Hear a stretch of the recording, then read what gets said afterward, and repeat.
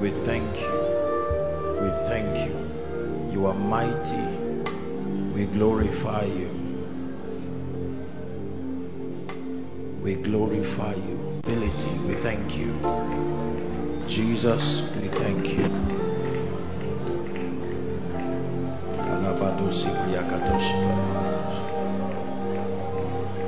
Thank you for the testimonies, the signs, acts of his wisdom. We give you praise.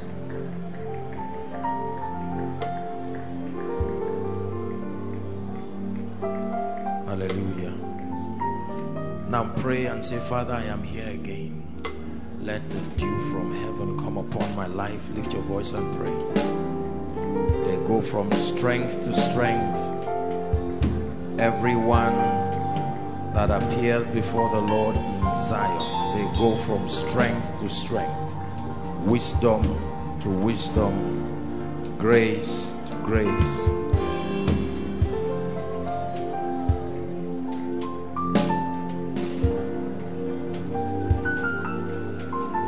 Hallelujah.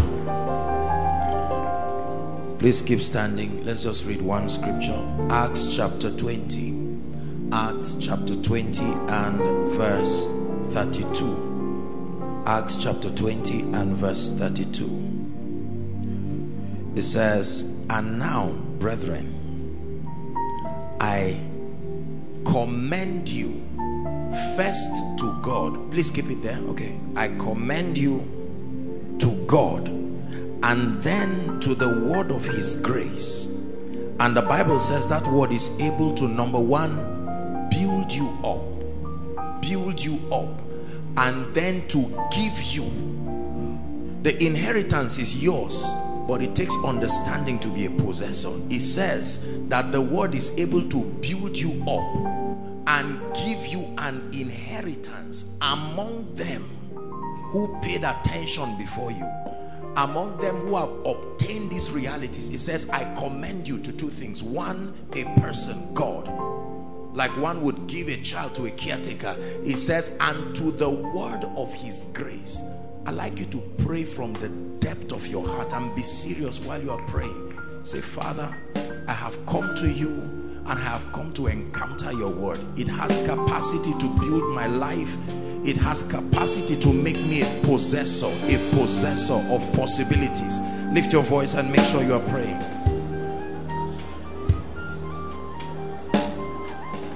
Lift your voice, make sure you are praying.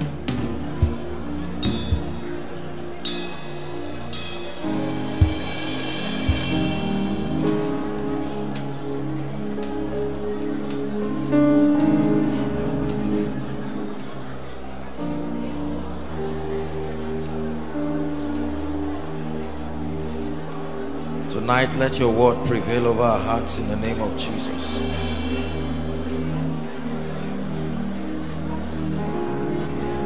Hallelujah.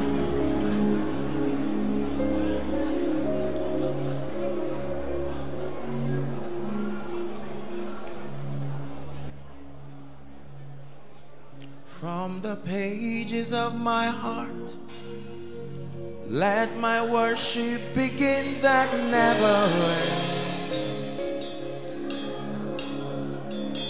Sing it again.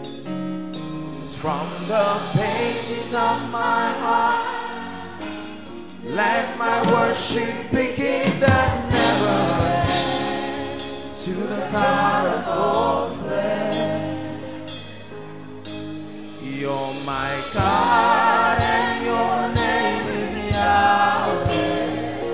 Your name is Yahweh. Yahweh is my God. I call you Yahweh. Your name is Yahweh. Yahweh. Sing it one more time. You're my God and your name is Yahweh. Your name is Yahweh. Yahweh. Yahweh is our King and his name is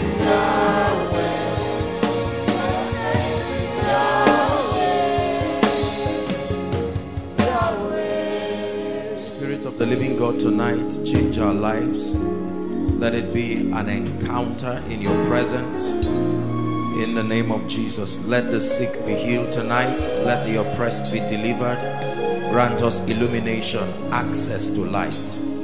In the name of Jesus, let us encounter your anointing and let it create possibilities in our lives. In the name of Jesus, God bless you. Please be seated. It's good to be back. I apologize. Last week, for the first time, couldn't make it for the miracle service. But I want us to appreciate Pastor Jimmy alongside all the leaders that were with him. It was such a powerful time last week. Thank you, sir. God bless you. Thank you, sirs. In the name of Jesus Christ.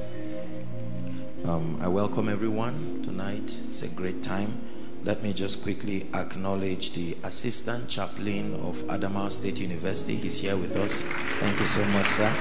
The Lord bless you. Hallelujah. Wonderful people. They are the people who make me always want to go to Adamawa State. I mean, they would so pamper you. God bless you. If you're from Adamawa State, make sure you be like them. Hallelujah. Amen. I don't know if they are around. My dear friend told me he was going to be here. Dr. Lucas Atlong from Jos. Is he here? Oh, he's there. God bless you. And then his friend, Dr. John. Am I right? God bless you. Please, thank you. Let's honor them. Wonderful, wonderful men of God. They're medical doctors also. Thank you, sir, for coming. The Lord increase you in the name of Jesus Christ. Prophesy to yourself and say, I receive understanding. Say it again, I receive understanding. Turn it into prayer. Lord, grant me great understanding tonight.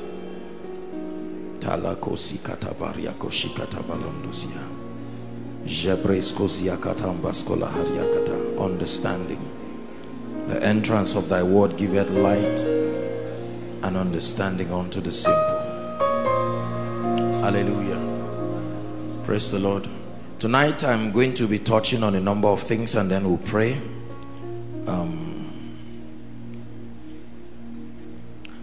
As I have traveled, especially in recent times, I have been humbled, let me tell you sincerely, at the prophetic words that the Lord spoke to me many years ago. I have seen it in regions, campuses, and I am truly humbled to see that when God speaks, he is reliable. It pays to trust him. It may not look like it, but if you trust him, he will surprise you. Hallelujah.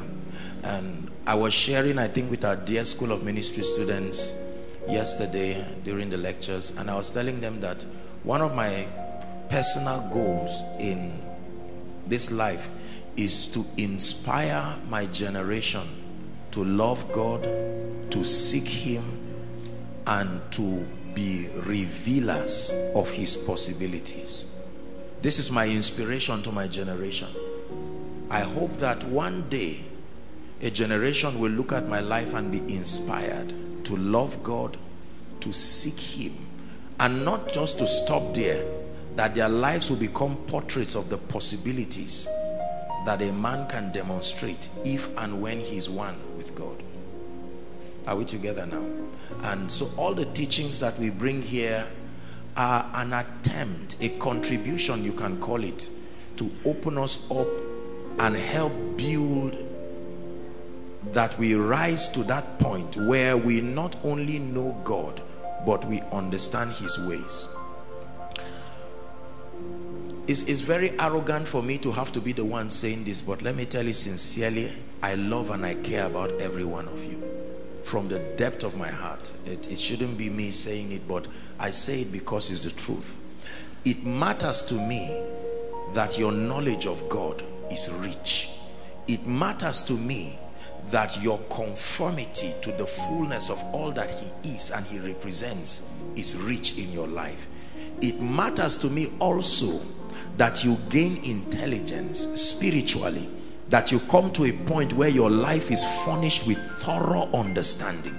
You are not unfruitful in the knowledge of the truth. You can know God as a person and still be unfruitful in the knowledge of the systems of the kingdom. You hear me say this. I will keep repeating it until it becomes your convictions. Because the operation of God on earth, in as much as the Bible has revealed to us, is systemic. Are we together? God is the God of systems.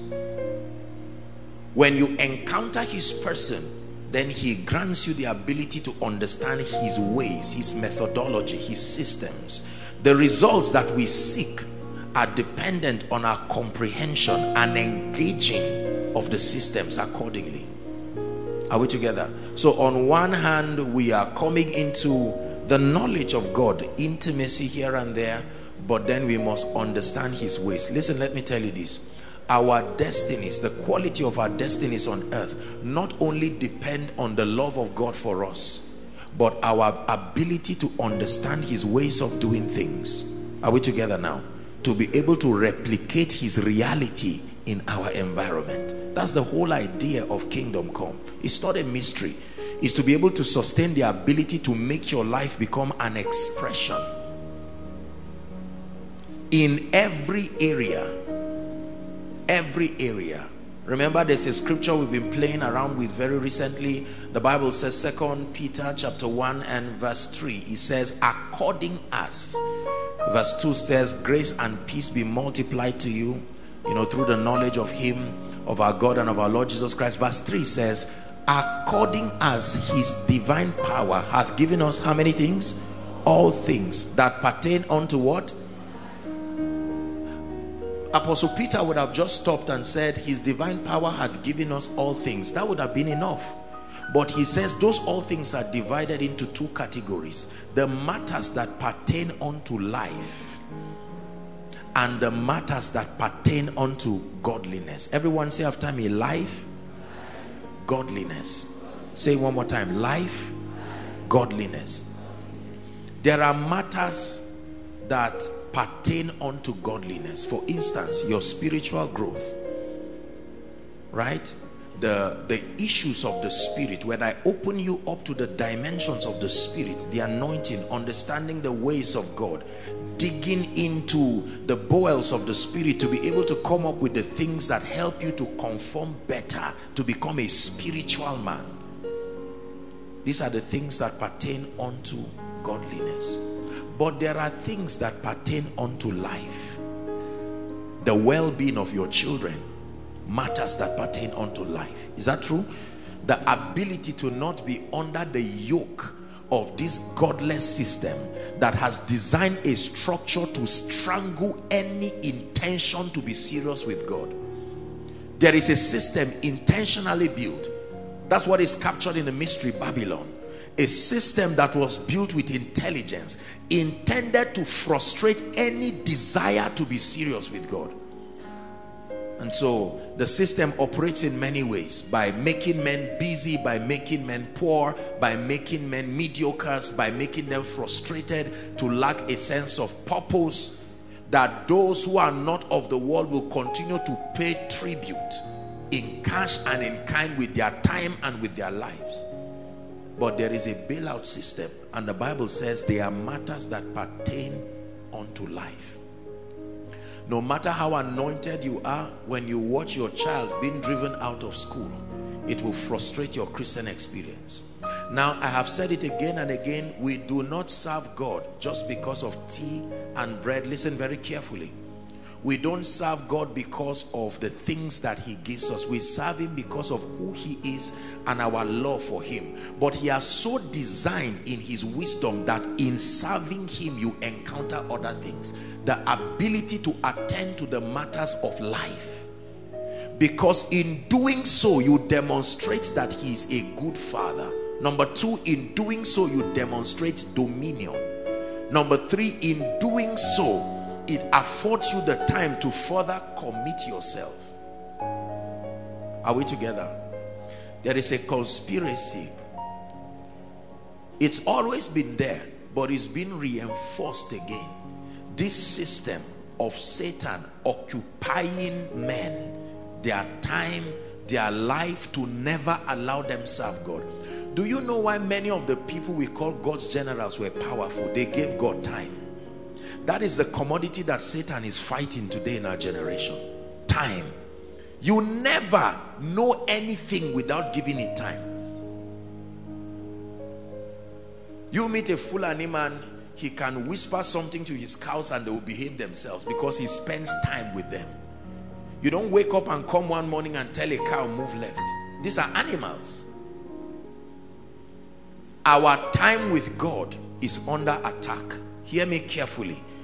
Our time with God, that is the principal factor that sponsors our knowledge of him, is under serious attack. And if a generation does not stand up to say, Satan, what are you doing? Our children, you see these little kids running up and down, they will no longer have time for God. There is a system that is derailing men away, and is doing it in a very subtle way. It's not happening overnight. You check the schedules of the average man, there is nothing about God there aside from one religious devotion that is done in 10 minutes. God is not, you can't give God 10 minutes of your time and want to host his glory. You come back to sleep, you are tired, and it's not like you were doing anything kingdom. Satan's system, he manipulates men like he's playing a chess.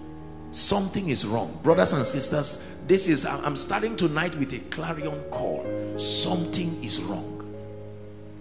Our generation really needs to seek the Lord, but not under the conditions that the devil has put us in. You're not going to seek the Lord when your rent is about killing you.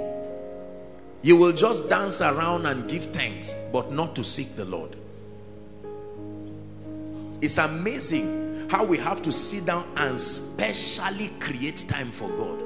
We don't specially create time for money. We are seeking it all our lives. We don't specially create time for fame. We don't specially create time for a living. But when it comes to God, there has to be an extra effort.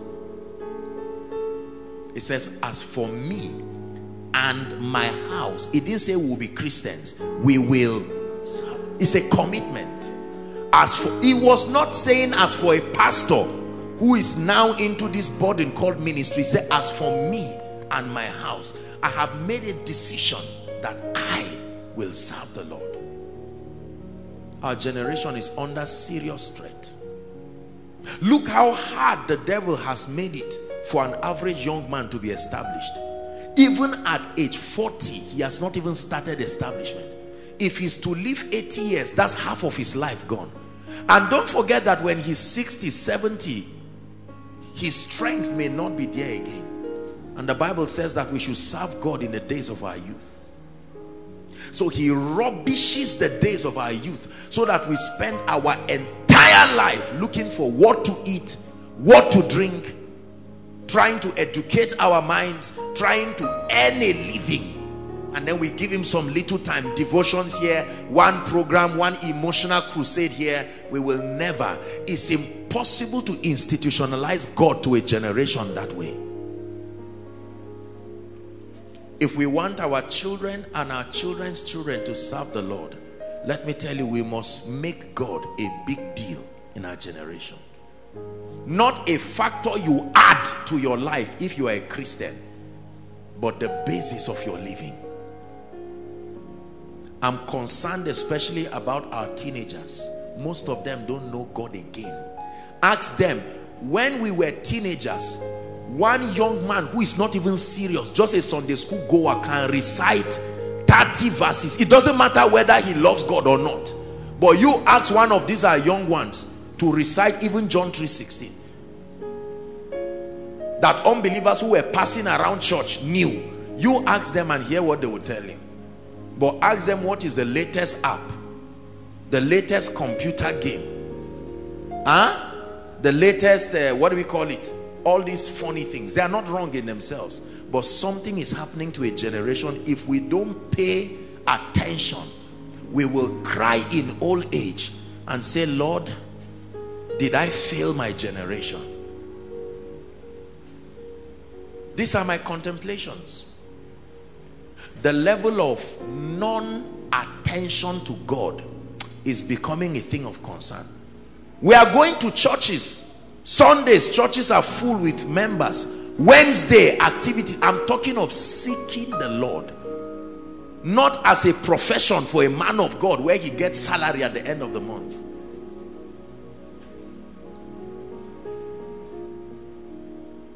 As for me and my house, I will serve the Lord. Most people who serve the Lord is because they have given up on the matters of life. There is no hope of sending any child to school. There is no hope of anything. They know they would die whether or not they serve the Lord. So they say, okay, since I have 2 years left, let me just try to do something. No. Our generation has brought an option. Be poor and fail and serve the Lord, or be blessed and be occupied trying to make a living. Who gave us that option? As for me and my house, I will serve the Lord. That one day I will come to your house on a weekday and hear sounds of worship from your gate, not cassette. You and your 4 children are serving the Lord. And I say, by 2 o'clock, I thought you should be earning a living. And you say, he showed me another system. Now we are serving the Lord. And visitors pull their mouth while they are languishing in the squalor of rebellion and watch you. Say, Pastor Alpha, you are serving the Lord. Jedediah is 12 years and his teenager friends are there all around smoking their destinies away, and this child is there serving the Lord. It is selfishness and wickedness that makes us to forget the generation that is coming. I'm sorry to say it, and I love our parents. We have many of our elderly people here. I love them, but one of the mistakes that our fathers made was they were very selfish. They did not remember that a generation was coming. So all they did was to educate their minds and look for food to eat. There's hardly any heritage given to a young man. Every young man starts almost from ground zero, spiritually, financially. The time a young man should use building his spirit is fighting warfare, because the chains that have held him at 30, he must spend 1 year contending for victory. As for me and my house, I can't claim it for everybody, but as for me and my house, we will serve the Lord. How many of us here got born again directly by our parents? How many of you? Some of us were just around, and salvation by the mercy of God met you in one Sunday school. Some of you, salvation met you at the point of death. Did you know that for many of us, we never had the talk about God? We had godliness in a religious way. Every time there was Bible study, something happened. A sound in the zinc, demotion that was imminent, or something that sponsored some emotional reaction. Say, as for me and my house. Say, as for me and my house, I will serve the Lord. Are we together? Yes. It matters that we make this decision right now, that we will serve the Lord. We will serve the Lord. I've been doing a lot of counseling lately, especially for our dear ones that are getting married, and I look at them. My first concern is, will your home serve the Lord? Will your life serve the Lord? Let me tell you, there is a wicked Babylonian financial system there that was designed to make sure you don't serve the Lord. How can one man do 5 jobs because he's trying to pay rent? It's a curse. You wake up by 6, do a job to 12, and Satan makes sure a stipend comes from there, and then you start another one till 4, and your body is weak, but you know if you don't do this, you will not eat well, and you start another one, and in the next 5 years that man dies and leaves 7 children.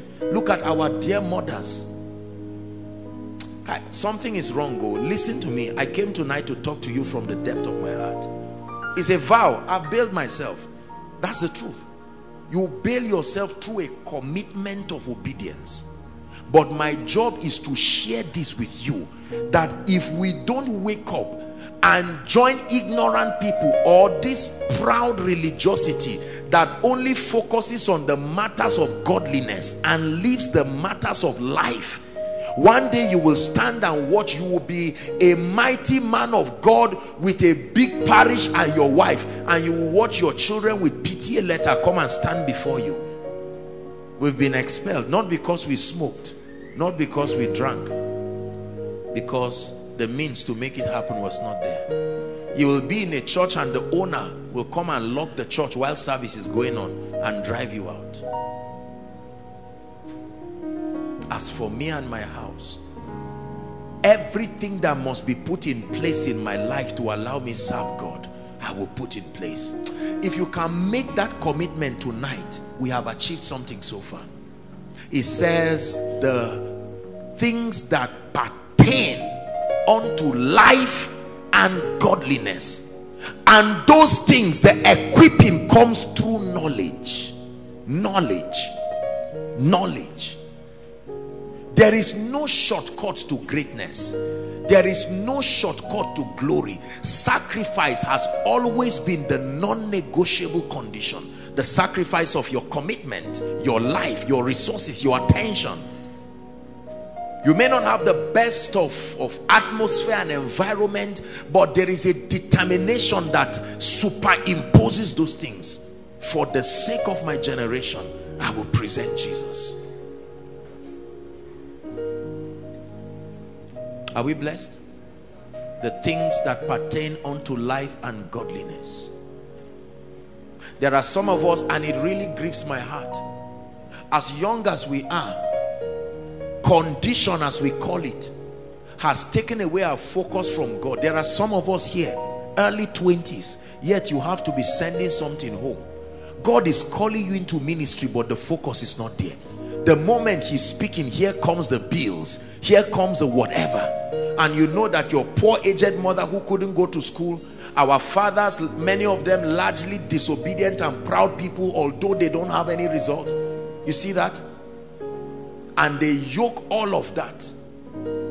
The average home right now has many relatives waiting for their elder brother to marry, because he's the one who will continue the education for them. If all you see is poverty, you are not seeing well. You must see an attack on a generation. If all you see is sickness, you are not seeing well. You must see an attack. Look at the long-term effect of that. A day will come, our men will no longer go to church because they have to work all day on Sunday to add to it. It is vain to wake up in the morning and to sleep late in the night only to eat the bread of sorrow. So by the time the father is not there to raise the child, the devil positions somebody who is now employed, who now teaches that child. Whether the father is a pastor or a bishop is not the issue. Look at the children of men of God.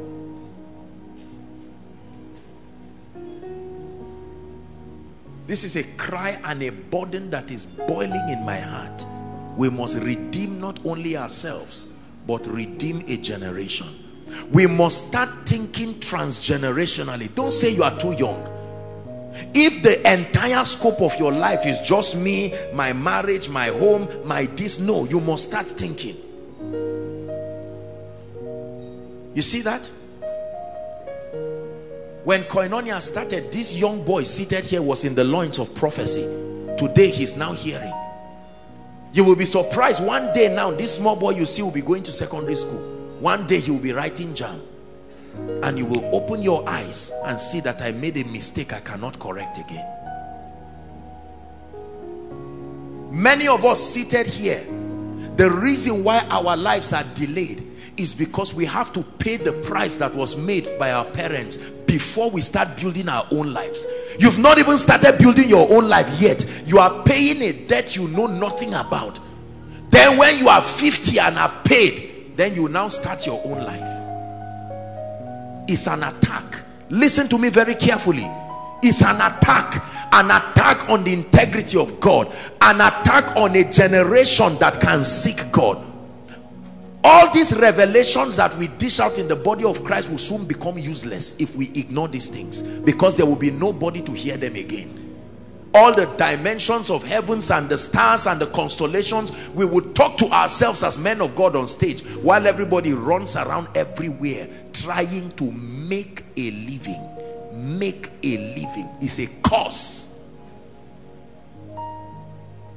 There are many of our parents, is in their deathbed, they will confess that I was called to be a prophet to my generation. Called to be a prophet. They would have been at the dimension of Benny Hinn today. Imagine how many destinies would have been changed if they answered the call. But they were hijacked, and they only see the visions in their parlor. God shows them global events and they are there. No grace and influence to effect it. You read about these generals. Some of them can hold 1 year of prayer. You know, sometimes men of God hold prayer meetings. Is it not those who have eaten that will come? If I hold a prayer meeting 5 days in a week, Pastor Alpha, you're a lecturer. Except God grants you grace, you can't be effective. You are only effective when you have options, and that's what Satan wants to make sure a whole generation does not have. No option. No option. There is an attack on our generation. We must open our eyes and see it. This is not just the issue of money. This is not the issue of influence. This is the issue of the destiny of a generation. The prophetic destiny. The prophets labored in the Bible and prophesied about our generation, and they died not seeing this. Now we have come in the scene, and many of us are just playing games with our lives, doing the same old things that brought pain to us, so that our own children will cry. I want to serve the Lord, not because I'm a preacher. I want to serve the Lord because my life was meant to be a revelation of his glory. I want to serve the Lord. I want to be the one to coach my children, not Sunday school. Son, sit down, let me teach you the Bible. Not police station, teach my child how to live.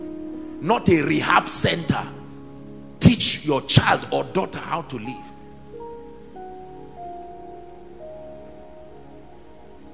Is God speaking to us tonight? I'm challenging you. There is a serious burden in my heart. If we do not arise for our generation, let me tell you, very soon you will be laboring on your child, and the lawless children of another person who is not listening to what I'm saying will be there to become the strongholds. We not only must care about our children, we must care about our generation. One child, 90% of our children are influenced to be bad. They are not bad on their own. You are laboring to train them. There is another godless man somewhere, and they all meet in the same place. And Cain dominates Abel and make our children feel sorry for being Christians. You look at many of us here, you are looking at me now.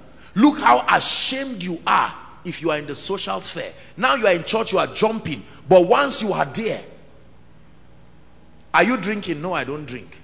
Are you this? No, and they look at you, oh, what a child. This guy, his eyes have no, and you feel so guilty for loving God and paying attention to him. It's like the in thing now is rebellion. You are a man to the degree to which you are stubborn, lawless, rebellious, and proud. That's what we are marketed to a generation. That is the portrait of a superhero that our children are learning.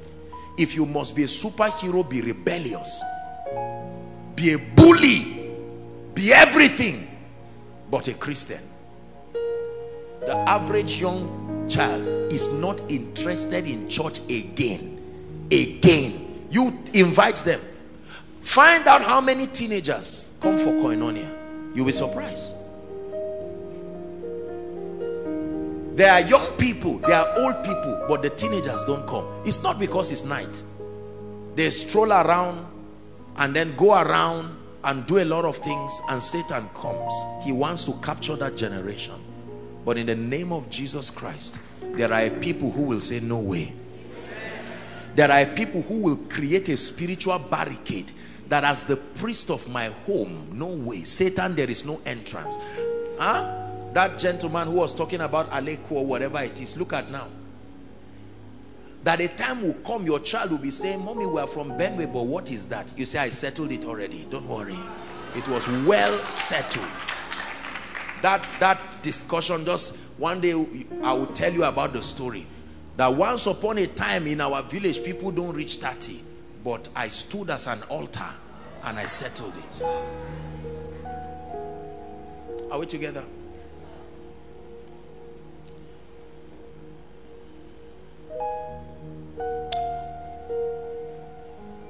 And one of the deceptions, let me begin to build my discussion tonight now. One of the deceptions that I think God is granting me grace to connect tonight is what I call the danger of imbalance. Write it down. The danger, the catastrophic danger of imbalance. It not only matters that we communicate truth, it matters that the truth we communicate must be the whole counsel of God. Everybody say the whole counsel of God. The whole counsel of God is a definition of all his intention. Everything he desires for a people within a time period to know about him represents the whole counsel of God for that dispensation. And one of the things that you see Satan playing out right now is an attempt to use religion as a tool that sponsors imbalance. In our quest, seeing then that he cannot stop us from having an appetite for God, he now begins to sell imbalance to believers. And let me tell you something, brothers and sisters, imbalance is as dangerous as falsehood. Imbalance is as dangerous as a lie. Let's examine a few things before I talk about imbalance. I shared one time about 3 great errors that the Lord revealed to me in the body of Christ, if you remember, when we were talking about the body of Christ. Let me do a quick recap. That the Lord began to reveal to me that there were 3 great errors in the body of Christ. The first error is found in 1 Timothy chapter 4 and verse 1. 1 Timothy chapter 4 and verse 1. He said, the Spirit speaketh expressly. The Spirit speaketh expressly that in the latter times some shall depart from the faith. We're examining the first error now. Giving heed to seducing spirits, and then the doctrine of devils. Everyone say the doctrine of devils. Another word for this is apostasy. Apostasy, a deviation from God's known pattern of operation. Apostasy. The first error that the body of Christ has to contend with is the error of apostasy. Listen to my message, the apostate church. Apostasy, a deviation from the truth and also a deviation from God's pattern. 2 things there. A deviation from the truth is called apostasy, but a deviation from the pattern of communicating that truth is also apostasy. Even if the information is correct, but the spiritual system of transferring it is wrong, it is still apostasy. Are we together? In God's dealings with men, both the information and the pattern are important, not just the information. Don't just say the most important thing is that I'm healed. The most important thing is that I prosper. The most important thing is that I get anointing. No, sir, there is a predefined pattern. When God looks at you and you are doing business with God, what you got is not as important as how it came. Don't just say I was anointed. Don't just say I was prosperous. Don't just say I got married. Don't just say I had a child. God is obsessed with patterns. That if you must host his glory, then there must be a formation that must be according to pattern. Apostasy. I teach that there are 2 dimensions to apostasy. Number 1, the communicator of the message himself not being of God. That's the first dimension, where whether as a man of God, as a businessman, whoever attempting to communicate anything, the plan from the beginning was deception. Intrinsically, the communicator himself is of the devil. There is such a possibility in the body of Christ and in our environment. Not just apostate informations, apostate people. People who are not, they were never of God from the first place. Are we blessed? And then number two, the people, the communicators of those truths may be genuine, but the information they are communicating is a doctrine of demons. You can be genuine, sincere. Let me take ministry as a case study. You can be a sincere man of God, you love God, you are not fake, but the content of your communication is a doctrine that is not sponsored by the Spirit of Christ. The Bible says that some shall depart from the faith, giving heed to seducing spirits and then doctrines of demons. I can be a genuine man of God, genuinely anointed by God, but because of a system the Bible calls seduction. Are we together now? I can deviate from God's way of doing things and now become a communicator. I am not fake, but my message is not genuine. Both of these cases can be classified as apostasy. So that's the first error. The second error that I teach is the error of individualism, also the error of indifference. Write it down. Indifference, what we call I don't care attitude, right? Individualism, we don't think kingdom, we don't think generational, we think me. So if Ejimi's leg is having a problem, provided it has not affected me, it's none of my business. This is where many men of God, many of we pastors, Pentecostals especially, have missed it. We have missed it big time in this area. We are so individualistic. We don't care about what is happening to the body, provided my church, provided my life is immune from it. To hell with the body. Are we together? Yeah. So if the danger has not come to meet me, it doesn't matter. If an armed robber comes to steal in a pastor's church nearby, it was not my church, it was not my member, my kingdom financier was not robbed. So pastor, may God bless you. If someone dies, provided he's not a member of my church, it's amazing how we leaders mentor people to deliberately select. Being in the body is not enough. You must be associated with me to be able to enjoy certain benevolence that is meant for the body. It's a poisonous spirit. The error of indifference, the error of individualism. When God begins to build his army, his system of operation is that he takes us beyond individualism and connects us as an organism. If your leg is having pains, your head can pain you because of the leg. Is that true? We're returning back from Kano and we stopped at a filling station to get fuel, and one guy was marketing a funny product. You know these guys that market something at the filling station, and he said the drug or the lotion, whatever it is for teeth but you rub it on your leg.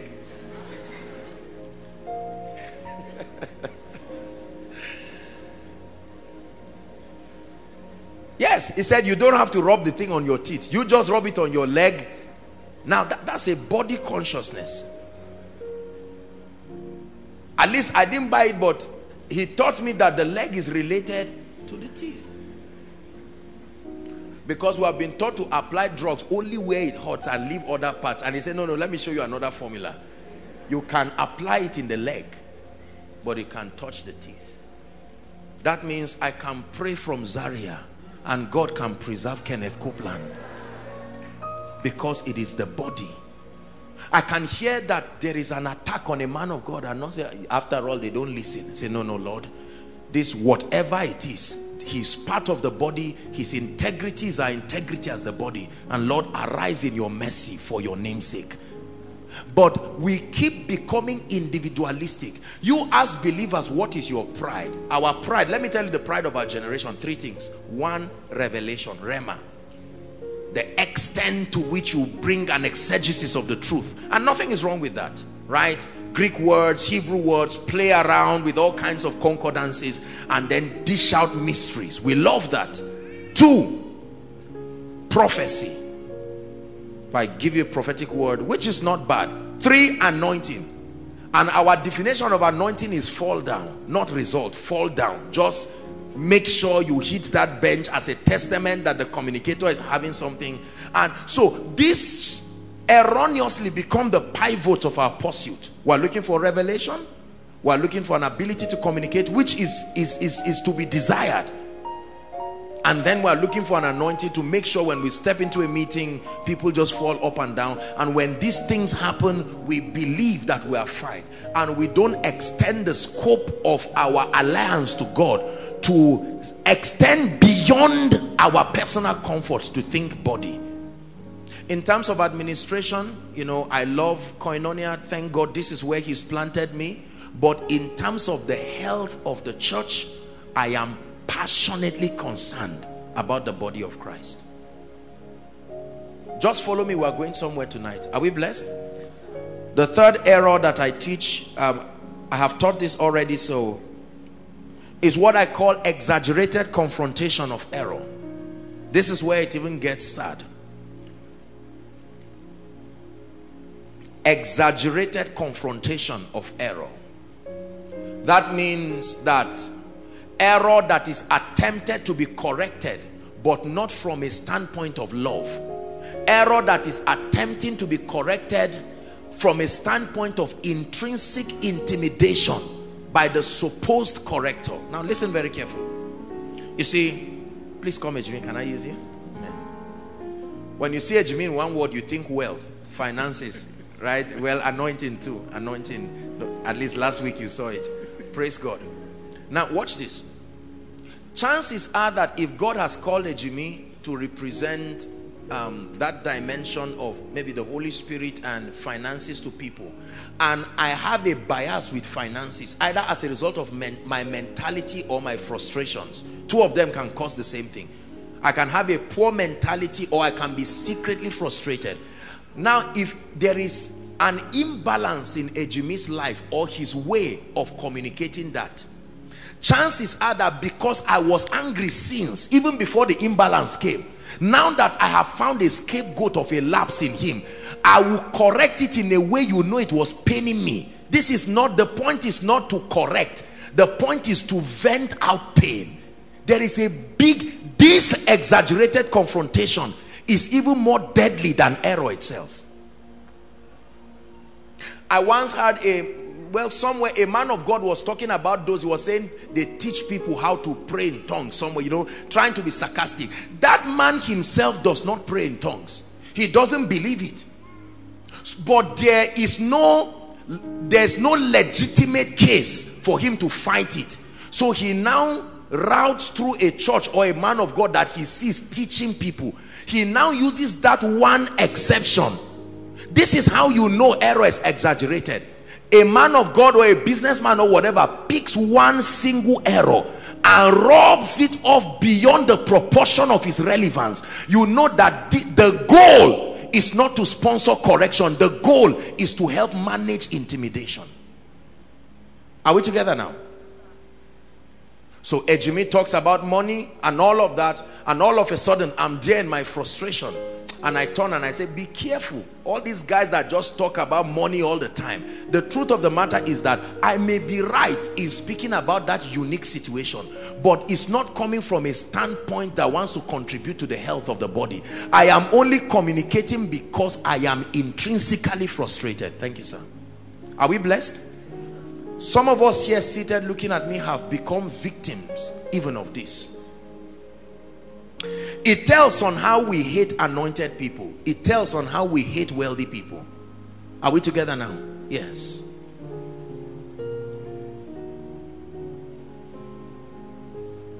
And so we try, everybody right now is in the ministry of correction.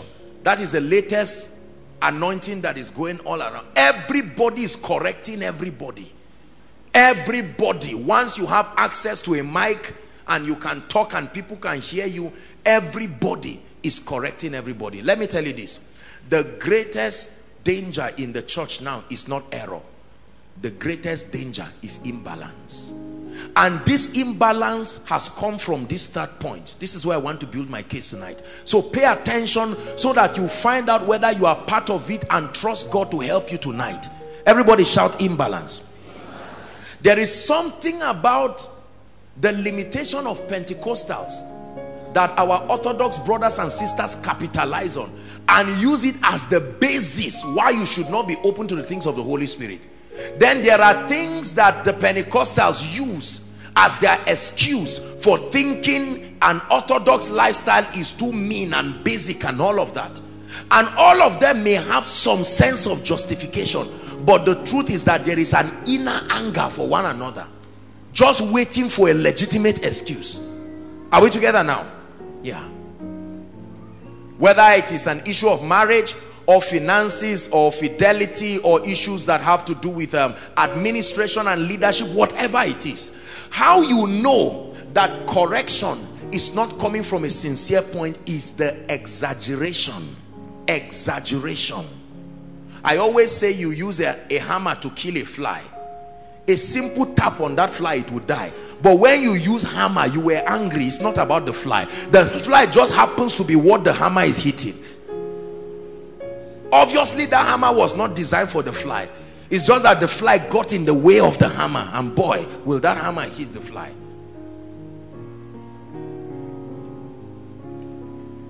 There is a spirit of pride.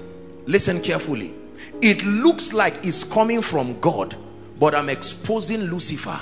There is something Satan is doing in the, especially among we men of God, that God has privileged to have access to revelation and anointing and a dimension of the miraculous. Pride is gradually eating us up because we believe that because of the little results we have authority by ourselves to correct everybody and everything. Every man of God is trying to show what another man is doing wrong. Everyone is trying to show that this is wrong. Why are you praying like this? The other one will say, you too, why are you keeping quiet when you are praying?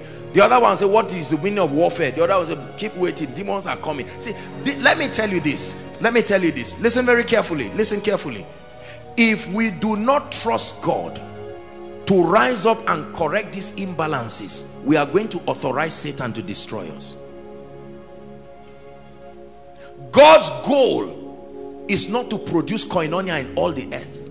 If God gives me an assignment and says, Apostle, through you the gospel will get to the ends of the earth, he was talking to all the people who will come out spiritually and prophetically through my loins through.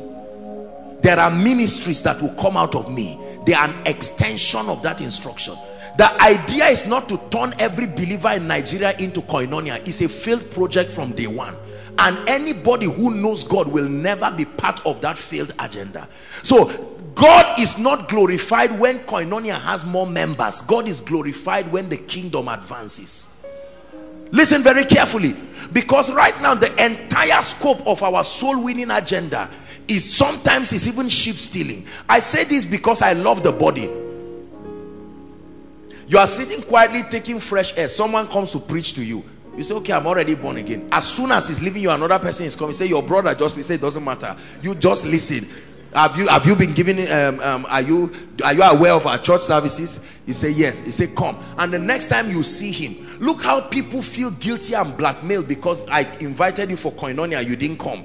And you make it look like you are the worst sinner in the whole world. You are just because you did not come. That's not salvation. That's pressure. Like banks give people target. Bring this by this month. We have begun to propose some of those campaigns, and we must be careful. Kingdom advancement is not the advancement of a name of a church. It's the advancement of the agenda of God in the hearts of men and across the spheres. Now it is important that the individual ministries do their best to be the platforms for people to be saved and equipped. But that's not the idea. There are people, it's one of the reasons why pastors never invite people to their pulpit. Because someone comes and in 2 minutes, before he preaches, he has said almost 90 things about his church, and sometimes some can even be sarcastic to downplay the church that now invited them. You hear about people who go for conferences, and before you know it, while in that conference he saw a keyboardist playing well, he saw a worshiper singing well, and the man of God will collect their numbers, travel back and now call them and begin to indoctrinate them. You sang too good, your pastor doesn't deserve you, come and join a moving train, we say. And then the member now leaves his church to join the supposed moving train, and then we make it look like God is only with us. It is pride. Let me repeat, the idea that makes you believe you are the only representation of God in a territory is pride. The day Koinonia believes that we are the only and even the ultimate representation of God in this region, is a sign that error has already eaten, beginning from me to everyone. May God forbid it. Are we together now? Yes. This is the basis behind the show of superiority from men of God to churches to business people. Imbalance. The inability to construct the truth of God's word so that it becomes edifying to you and to the body. Now let me teach you something. The dealings of God has a side effect. Watch this. I've shared it here, that if God calls me into the healing ministry, watch this, because of the character and the nature of my training, are we together, it will require a level of meticulousness in a dimension. Chances are that because of my concentration, I will trivialize other matters of the kingdom too. They are important, but because they were not captured in my training process, I will assume that they are not important. Are we together now? So when I now come up, this is the healing evangelist Joshua Selman, and I'm healing, and when I see somebody in another dimension, is the reason why we reject certain ministries in the body, because we have not been trained. You see young people come and dance, and while they are dancing, someone is just waving his head and say, what a wasted generation. Simply because the way God trained you, that was not captured as part of the experience of the training, so you can downplay it then to mean that these are not serious things.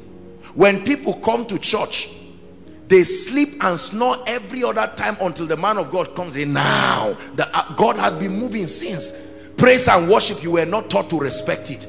A time of worship, people are rolling on the floor, God is speaking to people. Someone has received his breakthrough already, but you were trained that until someone stands on stage. So if the man of God now comes and starts rolling, you say, what kind of church is this? You don't preach here?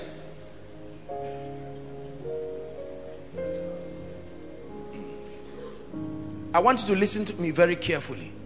Why am I teaching you this? Because God is helping us to be a blessing to many others. Are we together? Imbalance. There are many people in the body of Christ whose ministries have been strangled. No room to find expression, simply because the man of God who founded the church, the experience of allowing those ministries to find expression were not captured in his dealings with God. And so because of that, the moment you see any other ministry that is outside your scope of understanding, you fight it, you abuse it, you can call it of the devil, you blackmail it. Amazing. Do you know why God limits you like this? So that it is in partnership with other dimensions in the body, you see how complete the body is. You see that? So if God has granted me grace to walk in a dimension of the teaching ministry, and I don't walk, say, in miracles, and Sam walks in the miraculous, it is my identifying with Sam, it now supplies a dimension of God that I wouldn't have seen. Are we together? Now for Sam, the way God dealt with him, it was just vision and power. So when Sam comes to the stage, he said, look, stop all this grammar of Bible study, let's go straight to wheelchairs. He is also in error. He does not know. It's just that his own nature of ministry is what is desired by the masses. They want power immediately. So chances are that you will see that in Sam's church you receive miracles, but there's no spiritual growth, because the system, it was the God, Almighty God, that was the revelation that was given to him. For you, the rabbi of rabbis, that's what you got. So you can sit down and teach one series for 1 year, and then I reject you. I say, Sam, all it takes is mental transformation, not power. People need to be leaders. And then Sam is saying, continue there. You are watching your members crying. What they need is power. Both of them, God is with them, but they believe God is not with each other. You see that mistake? Please, can I use you again? Please come. And then all of a sudden this guy comes, he's a leader, he's an entrepreneur, he's a businessman. And I said, look, all these your business principles, I laid hands on somebody, a millionaire's child, without knowing any finance thing, and all of a sudden they gave me an estate. All these things you are trying to teach people is nonsense. Teach them power and estate comes. And the members ignore this principle, and they find out that estate didn't come. After 10 years, the man is married now. The preacher got an estate, but the hearer didn't get it. Are we together? Now, all three of them. Now, chances are that Ejimi may be angry and say, look at this guy. Power, power, power. Let's see whether you ever rise to the government. This is the fight. Now, everybody, let me tell you what Satan does. When Satan wants to destroy you, if he knows there's nothing he can do about your anointing, he covers you from seeing the body. So the only thing you see is your church and your performance. And based on that, he will now use supposed loyal sons to keep you in that state. The power when you came into that meeting. You know, I like you. You don't talk anything. No verse. Bible was not open. Straight to power.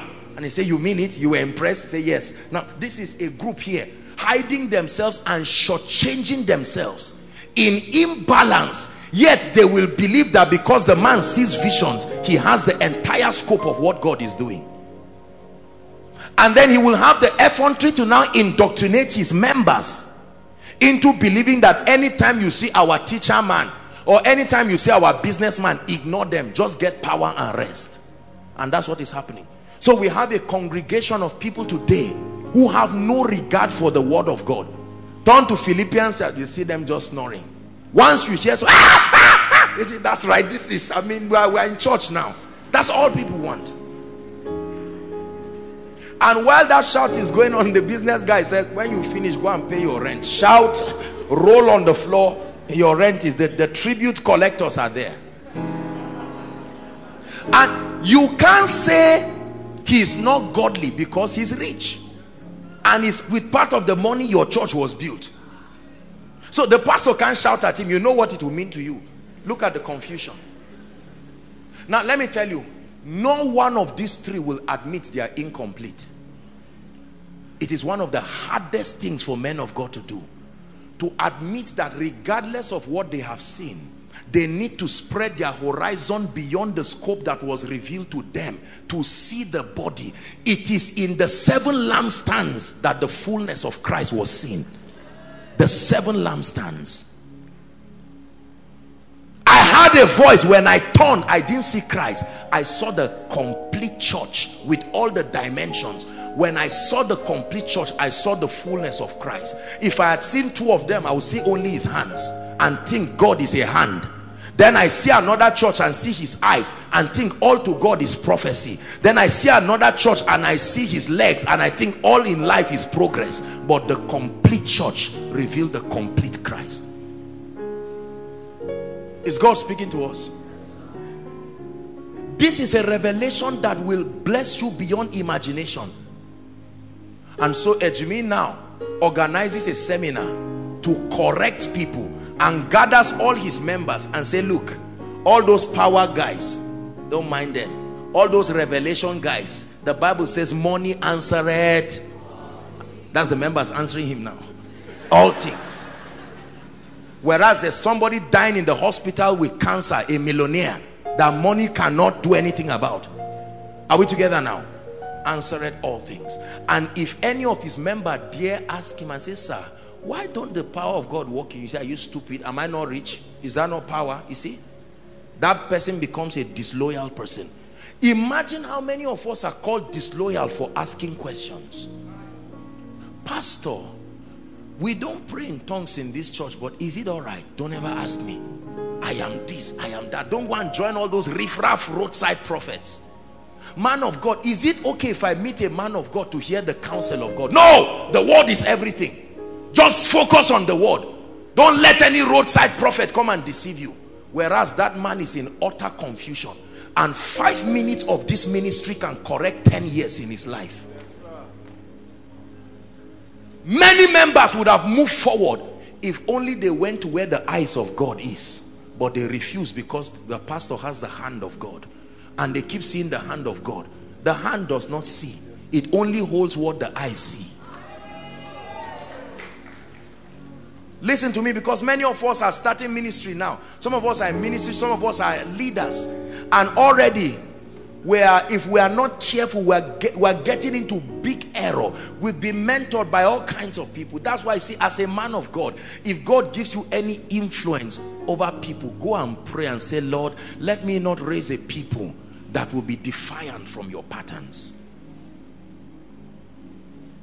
I say it with all humility, not to blow the trumpet of this ministry, but by his grace, Koinonia has been part and parcel of the building and the lifting of many ministries. As a person, we have account numbers of many ministries that I'm not even connected to. They are not my friends. We could just hear that there is a program somewhere and say, look, we have to do something. The other day, I think Dunamis came and they were opening their branch here. Our protocol department, all of them, they said, look, let's go and serve. I said, quickly, make sure that anything that is needed, let it be given. My Koinonia, I am apostle, I'm the owner of Zaria. God gave it to me. It's my property. No. This is why men of God don't sleep. This is why men of God yoke members with covenant. Swear that you will stay. Why will I swear? Why?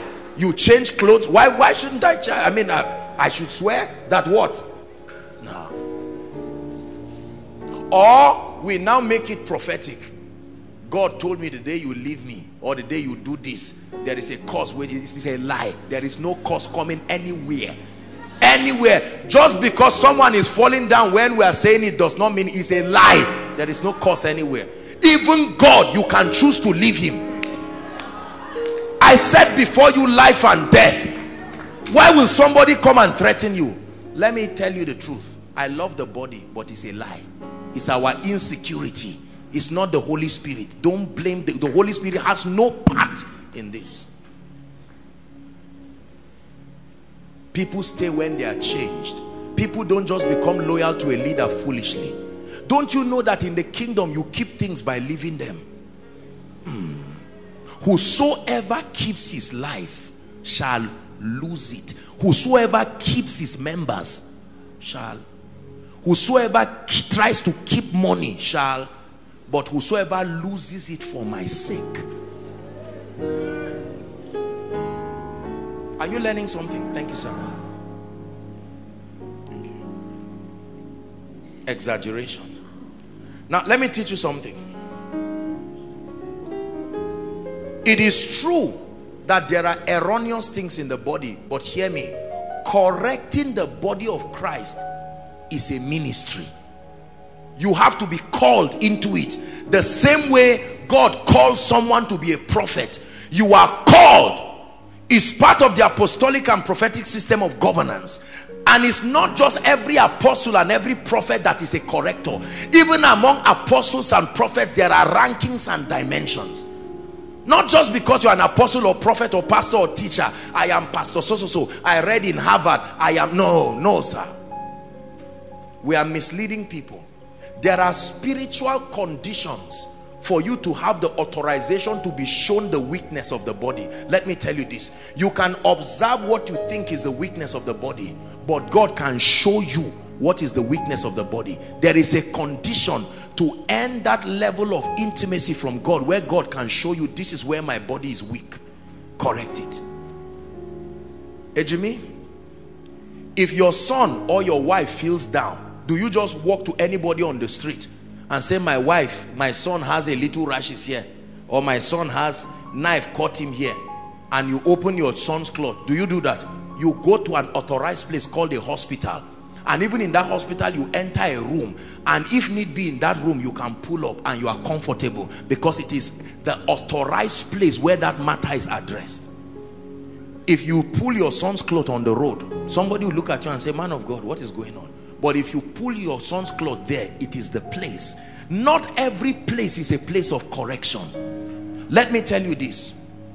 There is a condition you must sustain as a man of God to be afforded the opportunity to contribute in correcting the body. And that element is not prayer. That element is not fasting. That element is not even revelation. That element is genuine love for the body. Not for God, for the body. You will never be given access to correct the body until you love that body. You can't correct the body from the standpoint of hatred. You can't correct the body from the standpoint of resentment. You can't correct the body from the standpoint of error. It's impossible. If I hate keyboards and this guy is making a mistake, I don't have the right to correct him, because my correction will meet with a bias that has been there. Let me tell you this. I travel a lot, and you can ask those who travel with me. I go to all kinds of churches and they do all kinds of things. Sometimes I am surprised when I see what people do in many churches. In my mind, I say, if I catch my child doing that kind of thing, we will talk. We will talk seriously. Yet I am able to have the accommodation. Let me give you a secret. If you look at Christ in every church, you will find him. Let me repeat. They went to a tomb where there was no life and found Jesus there. A tomb where there is no life, yet when the woman kept looking, she saw Jesus in that tomb. Is it in your Bible? The living have nothing to do in the grave, but a woman was determined to see Jesus, and although her location was the grave, she still saw him. So that dead church that you think your pastor is as dead as whatever, the day your heart is humble and you know that the builder is not a man of God but the Spirit of God, one day in the confusion of your pastor, he will say something that is the secret for your lifting. Now, we who God has helped with little revelation, little grace here, this is what we do. When we go to church, we hold our Bibles arrogantly and sit at the back. We don't sit in front because the man doesn't have anything to say.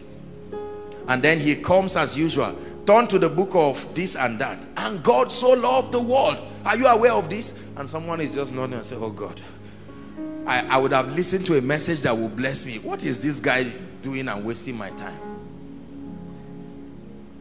And you think what you are demonstrating is superiority because of spiritual level. It's a sign you have fallen for the deception yourself. Because the higher you rise in the kingdom, the more you know we are products of his mercy. So while you stand there and watch the man of God ramble and make mistakes and quote wrong scriptures, in the midst of it, if you really look at Jesus, the Holy Spirit will start speaking to you and say, truly there is this treasure in earthen vessels. You say, this man may not be so accurate, yet he has been pastoring for 15 years and the members didn't leave him. While you who has revelation is struggling to have 10 members, and God starts revealing to you, you are now seeing Jesus in that weak man, that there is a grace upon this man. One day, in the midst of his confusion, he would tell you, T.L. Osborne came to Lagos and he was part of those who were helping to hold his bag, and T.L. Osborne touched his head. You said, that's where he got it. Pastor, I know you don't preach well, but I just found out you are carrying something I need. Touch me. And the man said, no, you who preach very well, I was impressed. I said, Pastor, you were impressed with my revelation, but what I need now is what you carry. There is no man of God that comes to my life that I cannot receive anything from. No.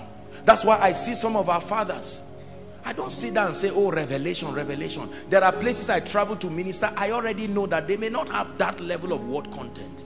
But when it's time to pray, I'm humble. Please, reveal it to me.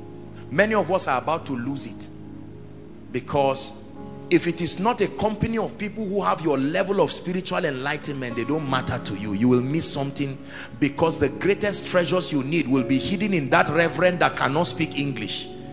That reverend that is, one day God will tell you, go for the Capro missions program. I say, Lord, me that I'm looking to be Yongicho. What is Capro? How many will forest to go and win with soul? When I can snap my finger, I've learned the law of exemption. And God says, break your pride and follow them to that village. You follow them to that village and you sit down and see a Hausa reverend who has not been sick once for 22 years. God will say, this is why I brought you. Kneel down. Let him release something upon you. Before you carry your pride and be lying that you have not taken drugs for 30 years and die 2 weeks later on. Kneel down, let that man give you something genuine. Let me tell you this. One of the secrets of my spiritual growth is my open-heartedness towards the body. Not necessarily my perfection in pursuing God. My open-heartedness. That does not mean you jump at error. No. When I discern grace, I realize there is something. This woman never built a house, but she never went hungry. She would tell you every pastor that rose up came and stayed in her house. There is something you should receive there. We are about losing. That's why many of us, do you know, let me tell you one of the things with error. Once you stay in a dimension and don't open up to the body, your area of strength will magnify and your area of lapse will become clear. It will be clear that only your hands are growing, but your head is remaining small. It will be clear that you are growing in prosperity, but your knowledge of God is diminishing. It will be clear that you are growing in the miraculous, but you don't have a heart for God. By the grace of God, I want to raise the balanced people, that they can look at your life and see that the matters of life, when they come to passion for God, you are there. Prayer, you are there. Not because I have all, but I know how to bring all. I travel somewhere and I see a man of God. Apostle, you are the great man, and your messages. While he's saying that, I'm observing. Lord, what do I see? This man has more character than me. I may pray more than him, but if we stand here and somebody is about to kill us, I would deny Christ and run, but this guy will stay and die. That means there is a grace for courage that I need. Our pastor is coming from Adamawa State. I had the privilege, they invited me. I've been there 3 times now, sir. Yes, 3 times. And when Boko Haram struck 2014, sir, am I right, and destroyed those people in Mubi, it was that meeting that was like it was a starting point for the churches again. While I preached and saw the way they honored me, I asked myself a question. I said, with all this mouth I make, if I was part of the pastors that stood before Boko Haram, will I denounce Christ? Don't be too fast, say me. Now there are protocol people protecting you, but there a pastor can go out in the morning and say, wife, if you don't see me, just know that I died for Christ. That means there is a grace. You say the man is not praying in tongues, but you who is praying in tongues, you run away at a sound on your zinc. This guy is standing and watching a gun. Do you think it is normal? No. By faith, Abel offered. It takes something to offer yourself.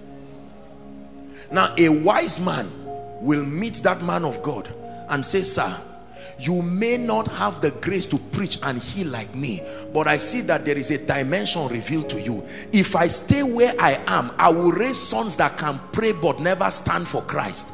I need that grace. I admit I don't have it. I admit that dimension has been opened up to you. I humble myself, sir. It does not make you small. This is what we will never do as men of God. Our pride will never allow us. We will hide and listen to tapes in the secret.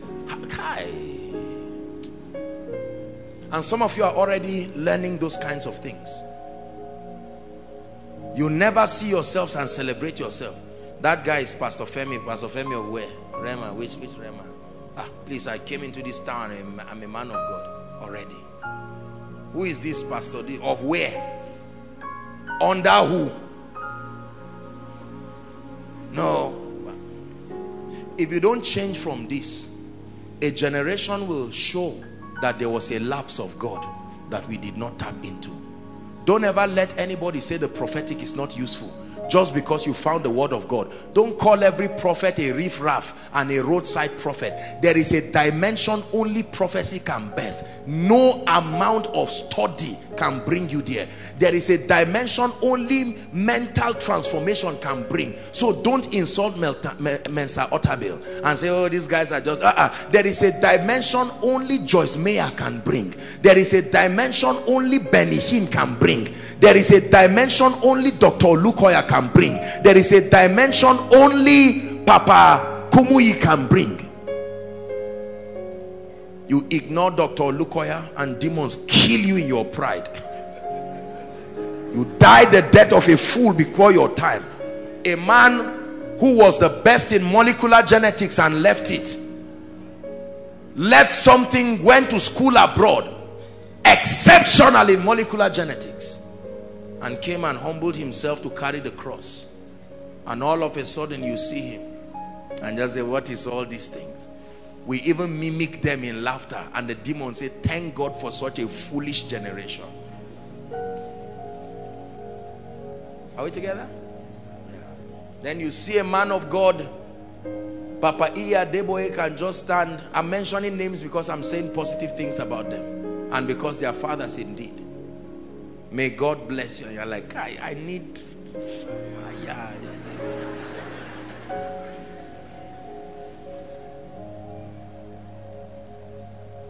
And you listen to T.D. Jakes, and while he's moving, keyboards are playing and moving, and you just came out of 7 days dry retreat like a skeleton, almost dying. I say, what is this guy saying? Is it just to say you will come out that you can't say in 1 minute? And while you are there in your pride, slaves left Africa and went to US.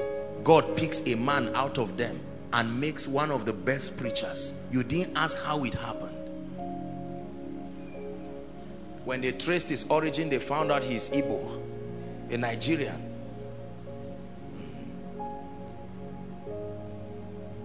Are you learning? Who have you resented because of imbalance? Some of us right now, we love God, but we have educated ourselves into believing that some people in the body are not relevant for our growth. I'm telling you, you are already in imbalance. Especially if you are a man of God. If you are hearing me and you are in this mistake, change now. Change quickly. Never go back home and put men of God and keep bringing them one by one. Oh, this one doesn't have fire. This one, he doesn't have this. This one, I like his suit. I like this one. I like his this. Be careful. There is one Lord. There is one faith. There is one baptism. There is something that Joshua Selman will never see, even if I fast for 400 days. It will not be covered by a demon. It will be covered by God himself, so that I will need Ejimi to see it. There is something Ejimi will never see until he looks at Pastor Toby or a pastor here in Adamawa. There was something about God I learned when I went to Adamawa, sir. I say it. I have never seen a level of generosity from people like that. Women, some of them old enough to be my mother. And you see, I will say it. Till today, when I go to Mubi, they see me, they start jumping, Daddy Oyoyo. People with doctors, lecturers, with such depth of humility. I don't know if I can do that for anybody. And while they do those things, I don't sit down with my pride and say, wow, you mean they acknowledge me this far? I sit down and say, Lord, let this grace for humility that will be upon a man of 50 years before I now die in the next 10 years because of pride. Do you see that God has put the remedy for our fall in the body, but because we could not tap into it? Imbalance is a destroyer. There are many families today that have no business being in poverty if they would listen to those carrying the graces. It's amazing that what we resent is what we secretly desire. Oh, I prophesy, your name is divine. Man of God. And so these riffraffs, divine. Whereas one day he tried to. He said, what's your name? Are you Gabriel? He said, no, I'm a Jimmy. And just he said, no.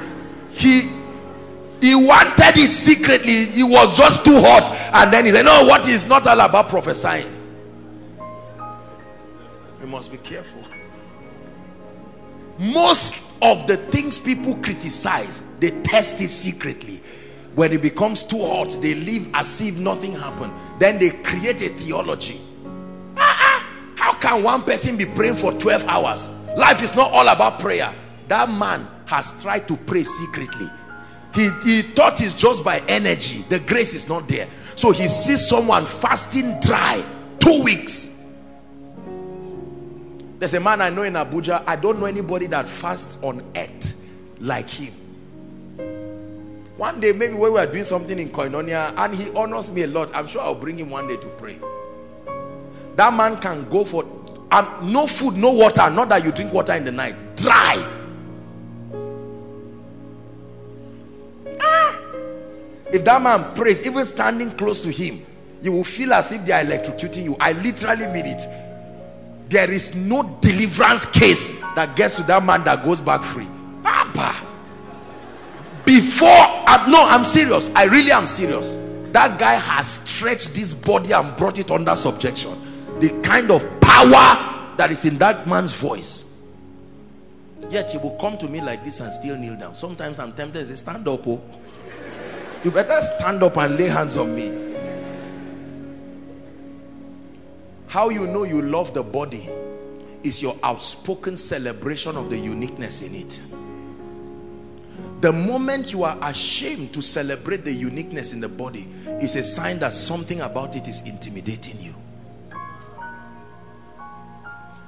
Oh, a beautiful song. Look how wonderful this guy's voice was. When he was singing, I was just listening to his speech. I said, who dash monkey banana? Let me try that thing. I was in Abeokuta. My voice ceased just because it was raining. Yes, someone shouting.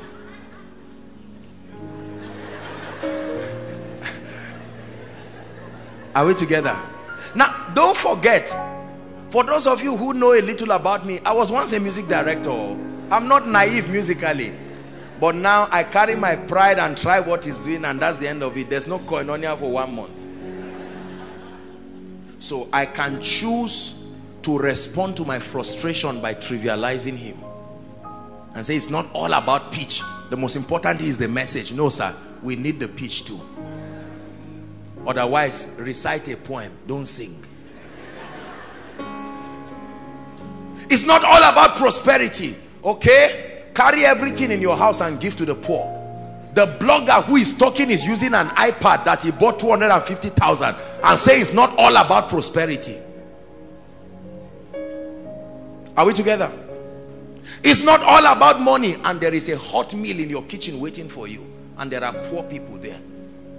It's not all about prayer, yet you have intercessors in your church praying for you. So you know prayer is important. It's not all about fasting, yet people are fasting for you. It's not all about prophecy, yet you call and say, promise. Just find out whether God is saying something around this. I'm agreeing with you. It's just that I heard something. I just want to, I won't tell you because it's pride. Just say, help me, sir. I'm trusting to hear something. I'm a man of God too, but there's this, the vision is hazy. I'm not seeing very well. What is there? Does it mean you are not born again? A hazy vision is something that happens to everybody. Jesus touched people many times.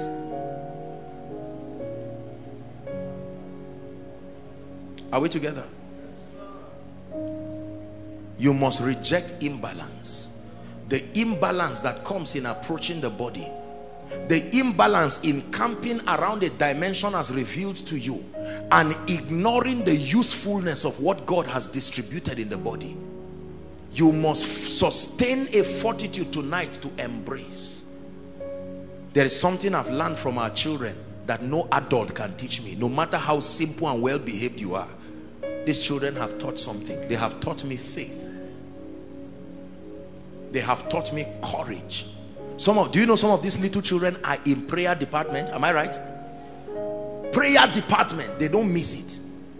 So if a child can be in a prayer department, what excuse does an adult have? Pray. You tell them, I'll buy you sweets, they won't forget. They come back and say, uncle, my sweet. They never ask whether you have the money. because they expect you to be adult enough to check whether you have money first before speaking. Now you learn that thing, and when God says, I know the thoughts I think towards you, like a child, you don't start asking, Lord, where will the uncle come from? No. You stop learning when pride closed your eyes. May humility open it tonight, so that you can see what is going on. You see, that's why many of us don't know what God is doing in the body. We only knew what he was doing with us in our little corners, and we get up and say revival is coming when it has started since, because you were not there. The virgins had oil, but they could not go to the market. There were others who had in abundance, but the foolish virgins did not get more. A time came, their own finished. They had their own oil, but they would have gone to get some more. The same way Joshua Selman has anointing, but I need to get some more from Benny Hinn. I need to get some more from Kenneth Copeland. I need to get some more, because the challenges in the future at this my level of anointing will eat me as if I'm not anointed. So I will not allow the pride, because of the level God has brought me now, believe that I can stand Benny Hinn's kind of challenge. So I need the grace, so I will listen. When pastors come to me for counseling, there's nothing that humbles me more than that. And some of those people are anointed people. Dr. Luca and Dr. John sent me a text and they said, Apostle, we are coming over. And I said, oh dear, I love you. When I was told that since around 4 a.m. also, this is the assistant chaplain. He's also a man of God himself. But he came here since around 4 to sit down. What is there about a man?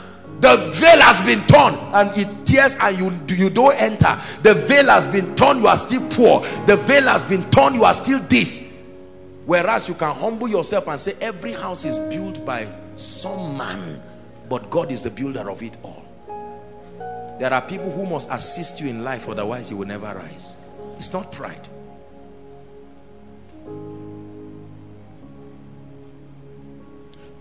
One of the things that God helps me to do at the beginning of the year, I go and our daddy escorts me to go and meet the pastors of CGC. I go and greet them and get down on my knees. With just a little, I honor them, and I get down on my knees, and the pastor and his wife, they speak and prophesy over me and lay hands over me. I won't come and say, see crowd. No, there is a grace. If I were their age, I don't know if I would submit to a small boy like this. So Lord, help me before this pride that comes with middle belt and kill me. Where we don't have anything yet, we make a lot of noise. Lord, deliver me from it, so that I can look at one of these our little ones tomorrow and say, Apostle, I saw myself laying hands on you, and I said, do it. The girl is shaking. I said do it. And she lays hands, and from that day you enter a dimension of revelation. You can sit and say, God forbid, transfer it to another adult, let me receive it from the adult, and God says you will never get it that way. Are you blessed? Yes. Imbalance is dangerous. It's why we have not seen. I remember years ago, I tried to pray for a woman. I think somewhere in Abuja also, I can't remember. I prayed for that woman. I have never felt helpless before a sick body like that day. You know how you pray and you know that there's no hope of that prayer being answered under that condition.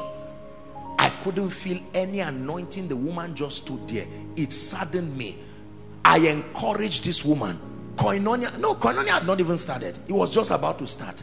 I said, Lord, how can a man be this helpless? I came in your name, bragged in your name. If you see the scriptures I was quoted this, the kingdom of God is not in word but in power, and all that. There was no power. Yet the Bible says in my name, I did it, it didn't work.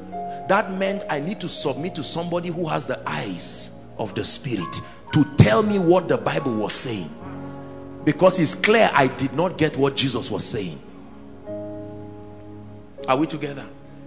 And yet I watched Benny Hinn climb up the stage. Before he raised one worship song, 40 wheelchairs. 40. Brothers and sisters, this thing is not magic. If you don't have it, find it, because it is there. If it is not in your life, it is not missing. It only requires the humility to search. You desire the prophetic and it's not in your life, it is available. It will take your humility to search. Man of God, I have prayed, but I know God has directed me, but I do not know whether or not God is calling me to Kogi or Lafia. And the moment you are talking, the Lord just tells the person Lafia, and he says the Lord is sending you to Lafia. In 1 minute the word of the Lord came because of your humility to align. Instead of fasting for 100 days and you hear Lafia, just when you round up the fast you hear Akwa Ibom, and as soon as you round up the fast you hear Jos. You see that?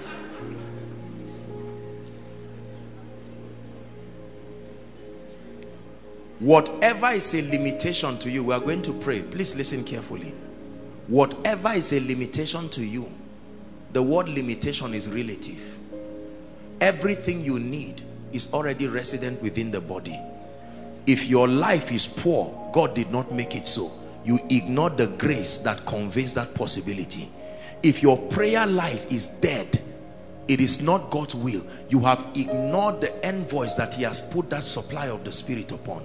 If you do not have access to the deep things of God, it is because pride has made you to take away the relevance, the necessity of the word of God. I look at people and with all humility, I know they have stopped growing.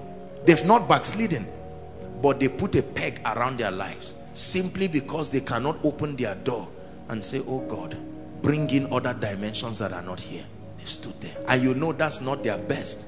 That's not their greatest. Hallelujah. Praise the Lord. Tonight is my prayer that God will deliver us from the error of imbalance, that we will escape the danger of imbalance, that we will not trivialize the dimension of God that is required for our lives. All dimensions cannot be in your life, but all dimensions can work for you. Listen carefully. All dimensions cannot be in your life. It's impossible. But all dimensions available can work for you. Meaning that it's impossible for me to be as prophetic as ever, as apostolic as ever, as evangelical as ever. No, there is the limitation that God puts. I can't be Benny Hinn and Kenneth Copeland and Joyce Meyer and T.D. Jakes and Bishop Oyedepo and Papa Iya Adeboye at the same time with the same degree. No, sir. I have to be one of them. But I can enjoy what is on Bishop Oyedepo, Papa Adeboye, Benny Hinn. I can enjoy it through the humility of participations, the word koinonia, sharing together, the ability to extend your hand through humility to say, sir, I have seen the dimension of God's grace in your life and I'm open to let it work in my life. And honor becomes the key to that access. And all of a sudden you find out that what was a mountain to you is trivialized under a certain kind of grace. People have prayed for me in my life. I have been a product of many people's prayers. I have been surprised at how powerful the body of Christ is. I have prayed for people, and sometimes I look at what they call a mountain and I am shocked because I know how easy that problem can be solved.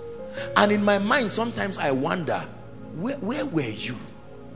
Why did you allow it to get this bad before locating the body for help?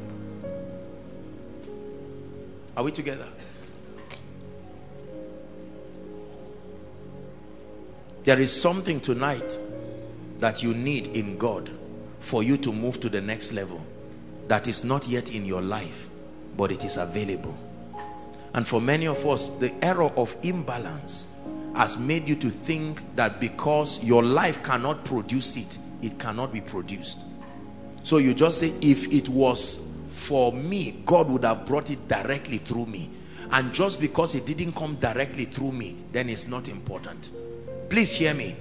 Prosperity is as important as healing. Healing is as important as prayer. Prayer is as important as visions. Are we together? Salvation is as important as mental transformation. Mental transformation is as important as your health and hygiene. Stay in your area of calling, but do not allow imbalance make you trivialize what God is doing. God is not only working in Koinonia. Brothers and sisters, God is working across Zaria. God is working across the north. God is working across Africa. It is only a privilege for us to be at the level that we are now in his program. It's a privilege for us to be contributors. That's the word. Contributors. That you can come and listen to the supply of the dimension that God has put in me. Of course, administratively speaking, it is important for you to be able to stay in your area of whatever ministry or whatever church you are part of for the purpose of administration and leadership. However, let me tell you the truth. Any man that indoctrinates you into camping around him alone and all the dimension revealed to him, whether in the name of mentorship or fatherhood, has deceived you. If I am your spiritual father, it means you have come under my authority, but it does not mean that I represent all of Christ to you. I represent the voice and the speakings of God in your life, but I must have the flexibility to allow you grow. And this is my goal. God knows. I get materials that have nothing to do with me. I send it to people in the ministry. Listen to it. This will bless you. It blessed me so much. Are we blessed? We are going to pray. Father, my father would have prospered if only he listened to that prosperity preacher. He said prosperity preachers are rubbish.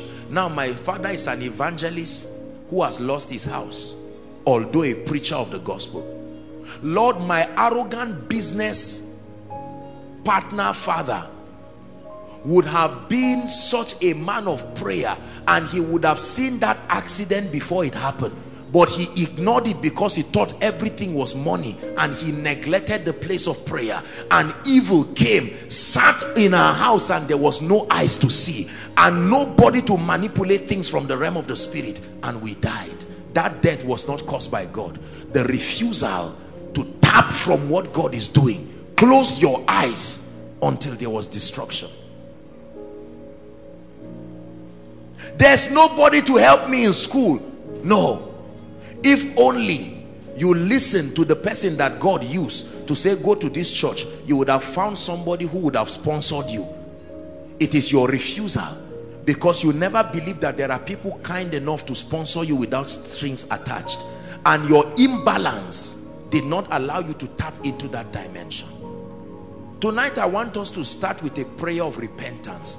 Lord, forgive me for trivializing your other dimensions scattered across the body. Thank you for what you have shown me as a man of God. Lord, forgive me for insulting business people.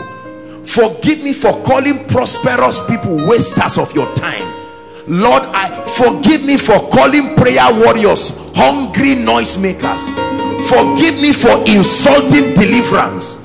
Forgive me for insulting the prophetic. I ask for mercy for insulting people who transform the mind in the place of prayer.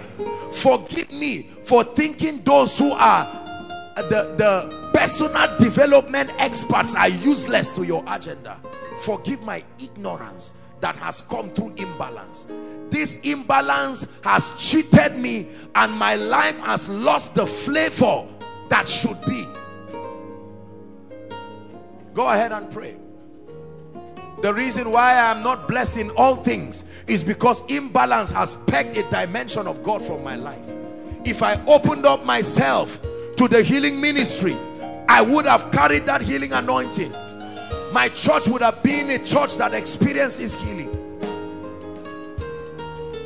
I rejected the prophetic, and now confusion is destroying my life. Lord, I ask for mercy.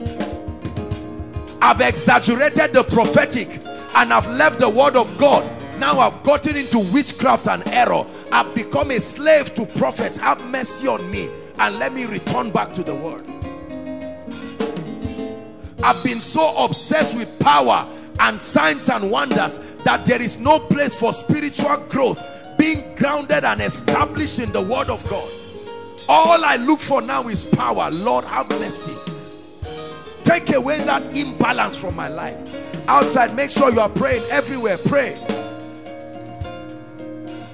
The error, the danger, the destructive calamity that imbalance brings. Lord, I've ignored the anointing, and all I do is just an empty theological Bible study without the power, without grace. So my church, my business, my family has no genuine anointing. Lord, I open up myself to the dimension of authentic power. Lord, I rejected excellence. I thought it was just about prayer and Bible study and healing the sick. I rejected excellence. Now all my TV programs are not accepted because they don't match a level of excellence. I have wasted resources because of lack of excellence. There are certain partners and helpers that excellence would have drawn to my ministry, but lack of excellence threw them away. I received that dimension. Pray.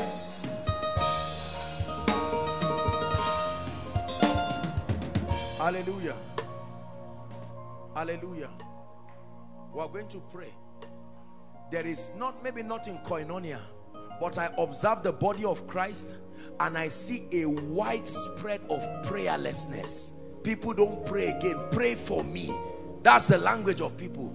Oh, you are going for, please pray for us. And people don't pray. You know why?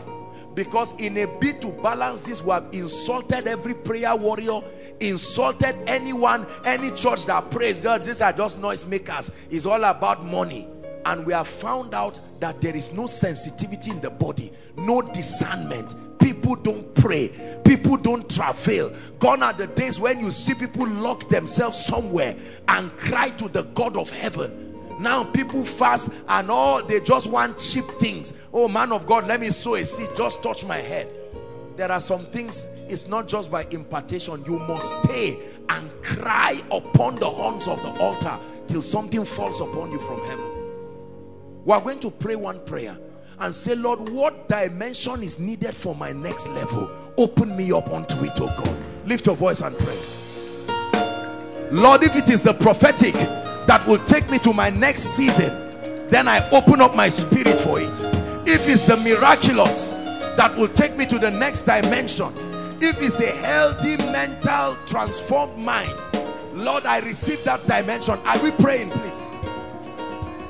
If it's a restoration of fire upon my altar, that is the requirement for the next dimension, I receive it. If it's the knowledge of administration and excellence that I need, Lord, balance my life. Lord, balance my life. Balance my church. Balance my business.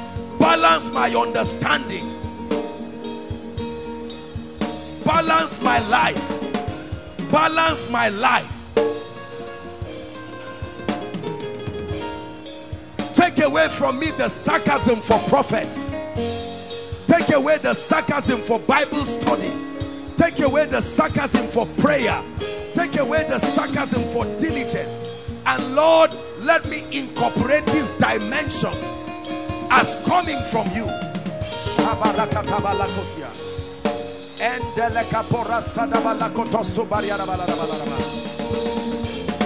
Hallelujah. Listen to me, we're rounding up. There are very anointed people who don't know how to speak before great men, because to them every gathering of people is a church service.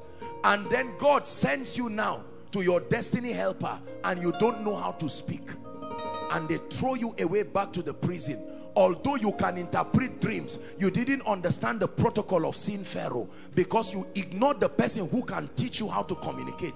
So you find out that the ministries never cross Nigeria because no other region can accept you. You have not been trained to understand global leadership, and you don't know how to synergize spirituality with people's culture. You travel to another person's culture, they jail you as a man of God because you do not understand the terms. There are other ministries that the revelation God is giving them should go to the whole earth, but your resentment for wealth has kept you poor, and so nobody can hear your voice. No tapes, no books, no nothing, because prosperity that will give it wings is not there. I can look at a congregation and tell in a split second the dimension they are ignoring, because I see prayer warriors who the oldest person there may be 60 years, no car, no house, no school fees. The moment they are driving children from school fees, is all the prayer warriors' children that return back home, because they have ignored it. Now let me tell you something about imbalance. Your imbalance makes you misrepresent God to your territory, because they are depending, unbelievers are depending on the idea you give them about God. Make sure you give them a balanced perception. Don't present to them a God who empowers people and removes prosperity. Don't present to them a God who all that he does is to give them money, and their spiritual lives, they are not saved, they are not born again, they are going to hell, but they have money. That's a misrepresentation.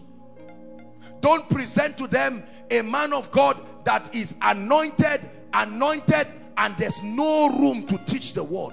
So you have a congregation of members that never grow. You have occultists in churches, and they never grow. They don't understand the principles. They destroy their homes. Half of a church is divorced with people because the teaching ministry, there is no teaching priest. There is power, but there is no wisdom to share the ministry that keeps homes together.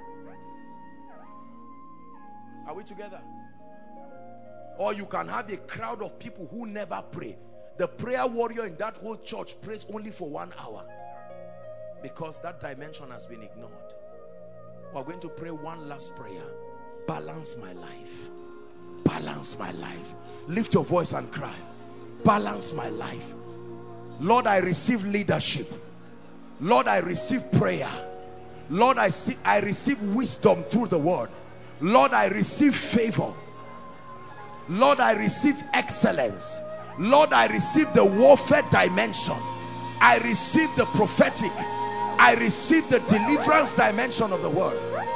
Every provision that the grace of God affords, even if it is not working in my life, I am open-minded towards the body. No criticism and no resentment. I repent from criticizing any and every man of God, regardless of the limitations. I open myself to the multifaceted dimensions of God resident within his ecclesia. I receive the dimension that brings speed. I receive the dimension that brings establishment. I receive the dimension that brings glory. I receive the dimension that brings increase. I receive. Are you praying?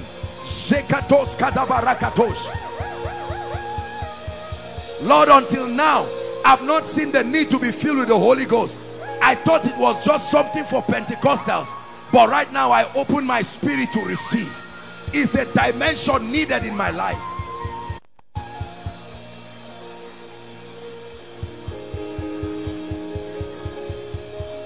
In your name we will rise, Adonai, you reign. In your name we will rise, Adonai, you reign. Hallelujah. Let me add one more prayer. Lord, put a dimension of love for the body in me. Love. When there is no love, criticism will remain. When there is no love, sarcasm and resentment will remain. Open your mouth and cry. Love for the body. Love for every church. Love for every man of God, regardless of their dimensions, regardless of their limitations, regardless of their imperfections. Lord, we embrace them, we love them. If they are part of the body, they are the beloved. Lift your voice. No longer will I resent any man of God. No longer will I resent any church. No longer will I resent any fellowship, any gathering of believers. My propositions against them may be legitimate, but it still is not enough reason. Even if you are not part of them, wish them well. Even if you are not part of that church, wish them well. Even if you are not part of that prayer group, wish them well. Even if you are not part of that Christian organization, wish them well. You are not part of the mission agents, wish them well. Talk well about them. Talk well about their leaders.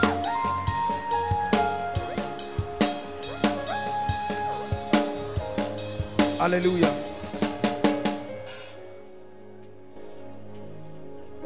Let me pray a prayer for you. From the depth of my heart, I want to pray for you. Listen, I have gotten more results in my life from loving the body than from praying. Believe me, I have gotten more results in my life just from loving the body than I have from my prayer life. There are things I have not prayed for. The love for the body brought it to me. There are dimensions that I love the body of Christ. There is no way I've not ministered, and there is no way I will not minister. There is no way I will see a man of God and have to turn and leave him and say, oh, you are from this. No. I have many friends today, great people. We don't believe many things. We don't agree in many things. Yet it is still too small a reason. You don't have to agree with people to love them. You must agree to work together. But you can disagree and still love them. You believe in tongues, I don't believe in tongues, no problem. You pray your tongues, we can't work together, but I can love you. You believe in finances, I don't believe in finance, no problem. I sit with my broke life. After all, Lazarus and Abraham, they all went to heaven. So you can sit the way you want and shortchange yourself. You believe in finance, you don't believe in prayer, okay, fine. I can, but this hatred, do you believe in finance? No, go. Do you believe in prayer? No. Do you believe in wearing trousers? No, go. Do you believe in tying your hair? No, go. Do you believe in praying, shouting? No, don't do that. Don't do that. Don't ever be part of that nonsense. You will think it's a good thing until you watch yourself destroy yourself. Are we together? Listen, when you come to my house, I have a modus operandi. I have a system in my own house because it is my house. But when I go to your house, even if I see what is not permissible in my house in your house, I must sustain a system of accommodation.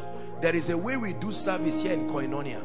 You don't, except someone is under the anointing. You don't see somebody just run and come and fall down here. He may kneel down, may lie down there, but you don't find that. There are churches you go to that during praise and worship, the man of God is jumping, another member outside will come and be jumping with the man of God and they are sweating. Don't just see that and say, God forbid, what is going on here? Be careful. In the midst of the lampstand, Christ is still there. Are we together? You don't come and then you see a woman just because she's not wearing earrings, she's standing and say, all these people. We have moved past this level, and you just say, who is this woman? Humble yourself and sit down and say, Lord, let this woman speak to me. You don't come and just because you see a woman maybe not covering her hair, whatever, preserve your perspective as revealed to you by God, but you must give allowance for the diversity of the body. There are things I believe it will never change no matter where I go to. There are convictions. Are we together? But I'm able to open up myself. And when I go to certain regions, I make sure that I go through the sacrifice of aligning to their understanding. There are places I cannot fly a shirt like this to go and minister. Not because it is wrong. The context of their understanding will not allow them to receive of the grace of God upon my life. There are even some that I cannot even wear suit, because once your suit is excessively clean and flashy, that in itself, may not even suggest that you are serious spiritually. So I can decide to just wear something that is plain. Even traditionals, I may not even wear something with many colors. Is the sacrifice, so that there will be minimal distraction so they can receive. It's called love for the body. When you love the body, there is no sacrifice that is too great. If you are going to a church and they say to enter this church, cover your head. No, I won't do this. God, carry your wrapper, cover your head and enter and see Jesus and let Jesus minister to you, and you go back. When you do this, you will see how your life will begin to grow. Because when the prophetess is coming and she's on trousers, I don't say, oh, this is no. What are you saying? When the woman is coming and she doesn't have any earring, when the man is coming and all of a sudden you see him looking poor and wretched, you don't say, oh, this poor man, what do you have to tell me? When we do this, then the lapses in our lives will be closed, and we will see a new church that is rising, complete, perfected by the diversities of the body. Therefore, I pray for you in the name of Jesus, the grace to receive the multifaceted dimensions of God released through the body. I release it upon you right now in the name of Jesus Christ. I pray for you that the grace to be and remain unresentful towards the body, unresentful towards any and every church, receive that grace. I cast away from your life the spirit of cynicism and criticism based on differences that you do not appreciate. I command that spirit to live your life forever. I plant in you the fortitude to accommodate dimensions that are inconveniencing to you in the name of Jesus Christ. The grace to overlook the weaknesses and the limitations in the body so as to receive the grace upon her. Receive it in Jesus' name. The grace to sacrifice your convenience so as to find a dimension of Christ resident within certain inconveniencing spheres. I release that grace upon you now in the name of Jesus Christ. Every dimension of God that should be working in your life and is deficient, in the name of Jesus Christ, I pray that by the mercy of God, may he navigate that dimension back to your life in the name of Jesus Christ. I pray for the spirit of humility, that the pride that makes you see or think that any other person who is not you is not needed in your spiritual growth process, I take away that pride forever in the name of Jesus Christ. And finally, I pray for you from tonight, may you begin to execute an uncanny level of spiritual balance.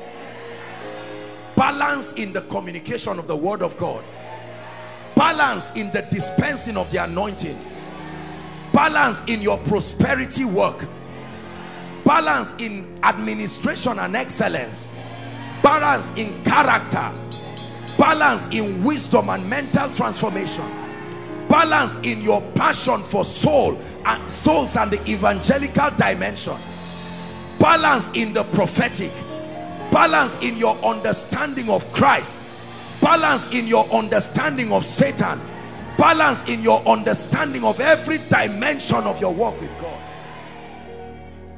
I plant upon you an anointing for balance in the name of Jesus Christ. Wave your hands to Jesus. Thank you. Thank you, Jesus. Please, let's keep standing, everyone. I want to pray right now for people here who have never, please keep standing, let's honor this, who have never made a genuine decision for Jesus. You are in overflow 1, 2, 3, online, whatever part of the nations of the world. You are here and you are saying, Apostle, if you will pray with me, I am willing to hand my life entirely to Jesus. Or you are saying, Apostle, I love Jesus, but it is this imbalance that has robbed me of a dimension of spiritual seriousness. I need fire, I need restoration. Aside from overflow 3, I would request just for overflow 3 to walk to their projector stand because of distance. If you are here, overflow 1 and 2 and the main auditorium, you are part of these people that have called to give your life to Christ, to rededicate your life and your all to him. Wherever you are, please leave your seat very quickly and come up here very quickly. Let's appreciate them as they do so. Please, very quickly. Very quickly. There has to be someone who is saying, Apostle, I am ready. Don't wait for someone to be the first. Make your way. Be bold. Bless you, darling. I believe there are more people. If they are coming from outside, clear the way for them. Please don't be ashamed. Make your way. Make your way quickly. Quickly, quickly. We have just 1 or 2 minutes for that. Overflow 1, overflow 2. God bless you. Make your way quickly. The Spirit of God is speaking to you and saying, son, daughter, it's time to have a new beginning. It's time to start afresh. Are you still coming? There has to be some more people. There has to be some more people. Lord, I run to you. As the deer pants after the water brooks, my soul thirsts for you. Come.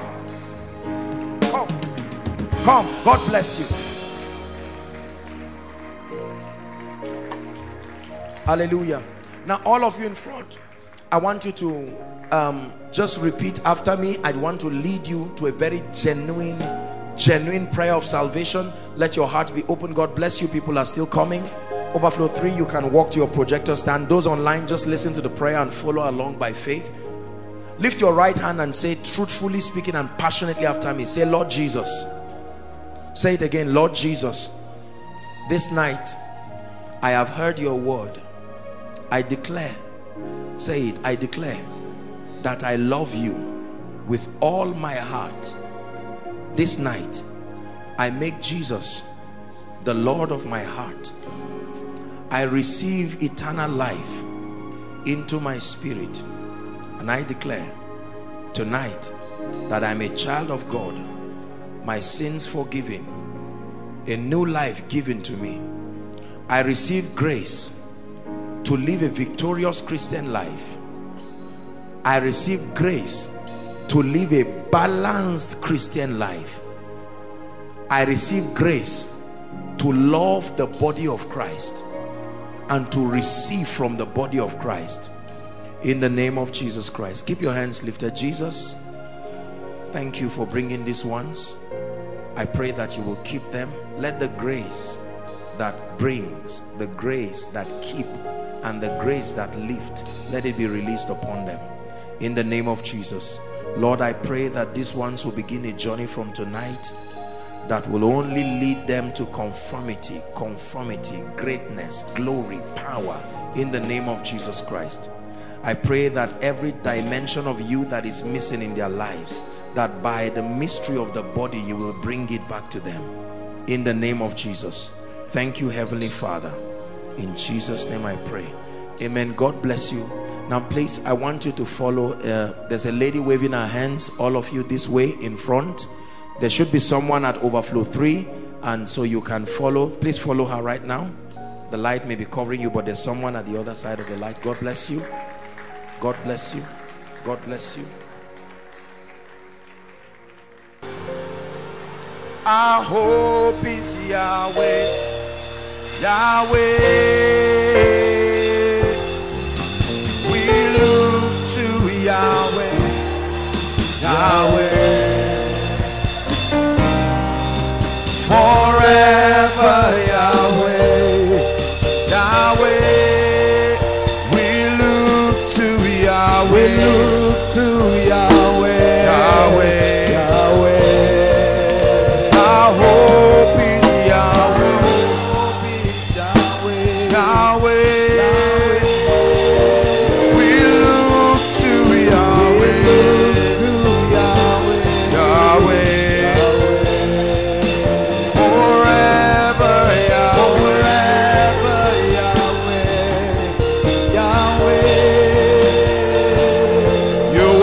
Worthy to be glorified. You are worthy, Almighty God. You are worthy to be glorified. You are worthy, Lord, to be glorified.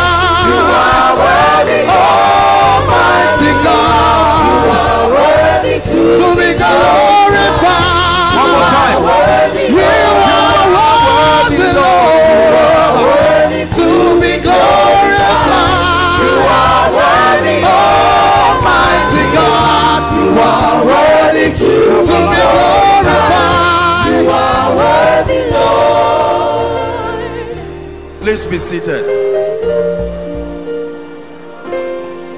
Just for a few minutes and we'll be up standing. Shabalakata barato kasiada. Jabekete kosada balado siana malata. Shabrandos calabriatash. Jegede barakosia da baladaba.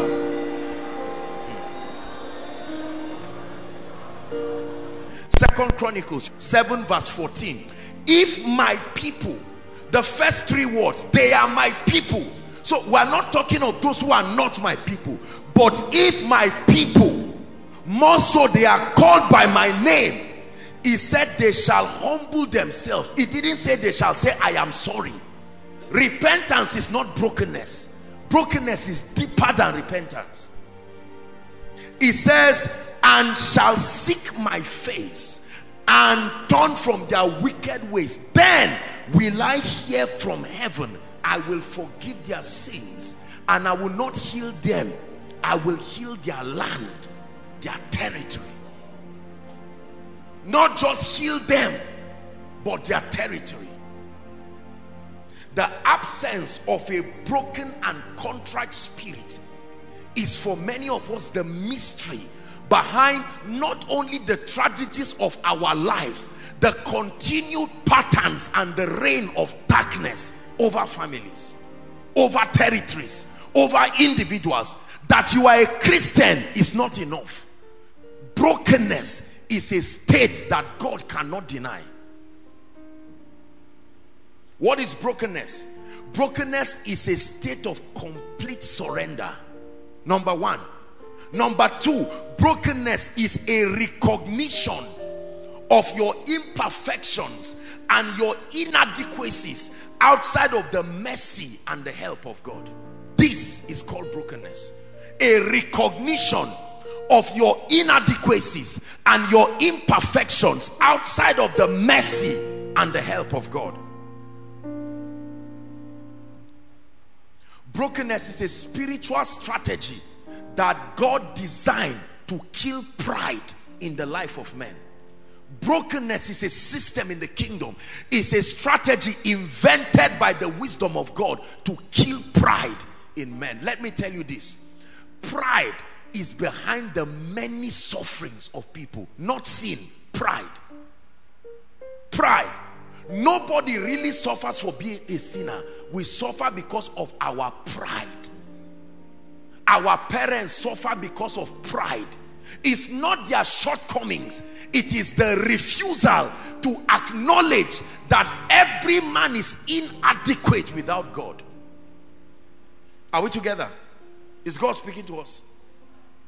The power of genuine brokenness.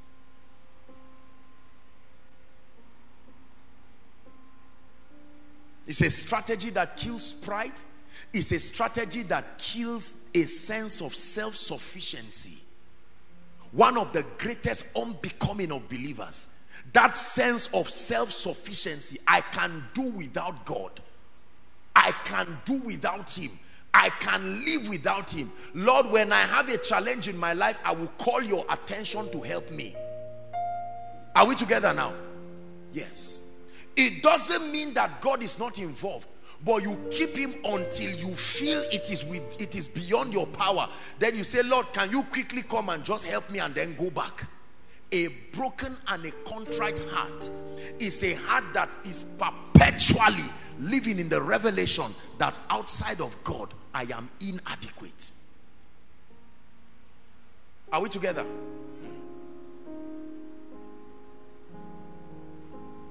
Psalm 34 verse 18. Please give it to us.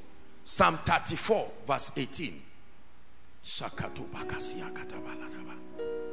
34 and verse 18. Please read it. It's projected. 1, 2, read. The Lord is nigh unto them that are of a broken heart.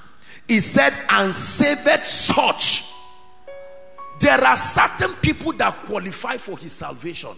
The Bible says people who are of a contrite heart. That's the reason why you can see some persons will come to church. Are we together? They come, they don't have faith.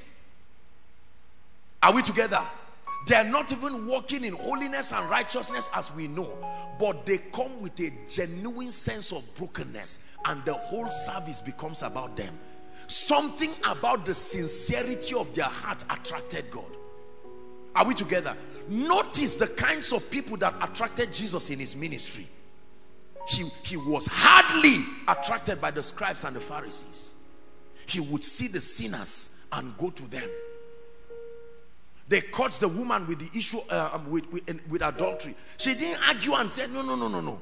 And Jesus came and helped her. Remember when he met the woman who had 6 husbands, 5, and the 6th one was not her husband.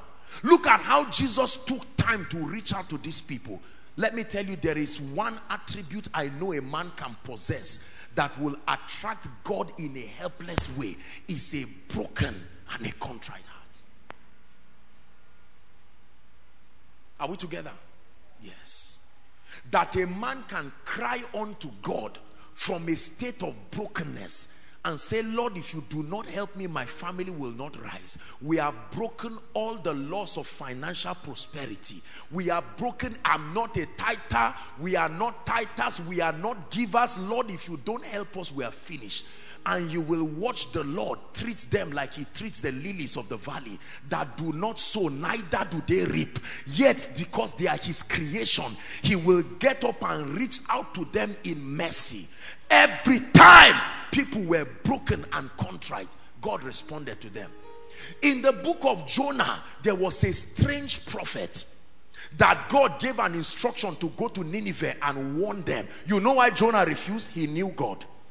He knew they would repent. He was praying that their hardened heartedness will remain, so God will punish them for him. And he ran away, and God drew him back. He said, go back. And the Bible says when Jonah announced that, the people broke themselves in fasting and ashes. Even their animals fasted. These were not people who were believers. They were not even of the covenant, but they became broken. Every time people were broken, God no longer asked them where they came from. A broken and a contrite heart, the opposite of pride. He said, a broken and a contrite heart he will not despise. Let me tell you this. When you walk with God, we teach these principles. Your results at a level in the spirit will no longer be based on the accuracy of your applying this principle, but that you have come to a place where you have become the friend of God. It is important to teach these principles, but I submit to you, a time will come in your walk with God. It's no longer about what you are doing. You have won his heart in a way and manner that he has become vulnerable to you. You will see things you did not pray for. You will enter dimensions you did not fast for, because you have maintained a state of genuine brokenness. The prodigal son left, packed his wealth and went to live a riotous life. Is that true? The Bible says one day he came to himself. That's what must happen to many people in this day one of this fast. He came to himself and said, come, how many hired servants does my father have? While I sit down here and die with the pigs, what is there to be ashamed of? I will arise and I will go to my father, and I will say, Father, I have sinned against heaven and against you, and I am not worthy. You gave me resources, I squandered it in a riotous way. The Bible says while he was afar off, as soon as the father saw him, he ran to him. Notice the father never asked him, so where were you all the while? A broken and a contrite heart is a magnet for the help and the mercy of God. A broken and a contrite heart. This is a principle that not only works for God, it works for men. Are we together? As wicked as we are as men, when you find a man that is broken towards you, no matter how hard you are, you become as soft as a tissue paper. The reason why many of us have lost favor, we have lost opportunities. We are humans, and it is true that at some point you made decisions that was not wise or whatever it is. Our parents, You fought with your boss, they fired you, something happened. But we thought we were repentant, but we were not broken. You see, brokenness has a spirit. You can know. A man can come and say, sorry, Jimmy, please, I want to work for you again. Sorry. And you know that this is just apology. This is pride on rampage. Brokenness has a character. It's an unashamed acknowledgement of your humanity and how much it can shred you into pieces except God helps you. There are people who have gotten their jobs back not because they qualified, they came with brokenness. There are relationships that have been restored because the individuals could be broken enough. Are we together? There are business connections that have come back because of brokenness. Listen to what I'm teaching you tonight. It's a very deep mystery. David was a man who understood brokenness thoroughly.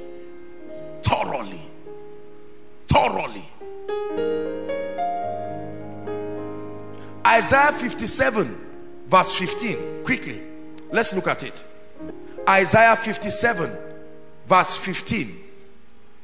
For thus saith the high and lofty one that inhabited eternity, listen, whose name is holy. It says, I dwell in the high and holy place with him also that is of a contrite and humble spirit. To do what? To revive the spirit of the humble and to revive the heart of the contrite ones. There are people who are qualified for revival, like a dry and thirsty land. As a man of God, you have come to your wit's end. As a businessman, you have come to your wit's end, and you come to the Lord and say, Lord, I am broken. I acknowledge that if you do not help me, I cannot do anything. And God shows up for you. Someone can be holding his stick of cigarette under a bridge and just sit down and say, God, I don't know if you are there, but you need to help me. It's not like I like my life. I'm sitting this way. Please arise for me. Brothers and sisters, no prayer and fasting, no filled with the Holy Ghost for his spiritual eyes to be open. There an angel is sent from heaven and it comes to that person there. His brokenness is a magnet. It drew the hand of God. I have seen God visit families that broke every spiritual law I know. Learn the laws of the spirit. Your humanity will necessitate them. Learn them. One of it is brokenness. Are we together? Yes. David was a man who understood God. God, don't give me to my enemies. Punish me by yourself. I choose your own way. And God said, this man. How many young people have lost the favor of their loved ones because they do not have a heart of brokenness? You used to live a wayward life. I say, now am I not getting well behaved? Is my father not seeing? There's no brokenness. Genuine brokenness. I have seen people who are genuinely broken. I have advocated for people who have offended their destiny helpers, and I saw the level and the extent of their brokenness.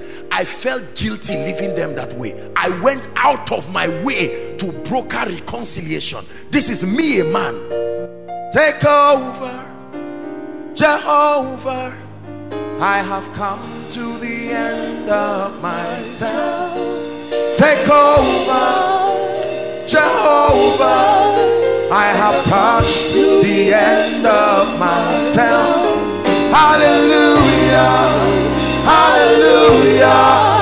I have come to the end of myself. Hallelujah, hallelujah. I have come to the end of myself. So take over, Jehovah. I have come to the end of myself. Jehovah, Jehovah. I have touched the end of myself. Hallelujah, hallelujah. I have come to the end of myself. Hallelujah.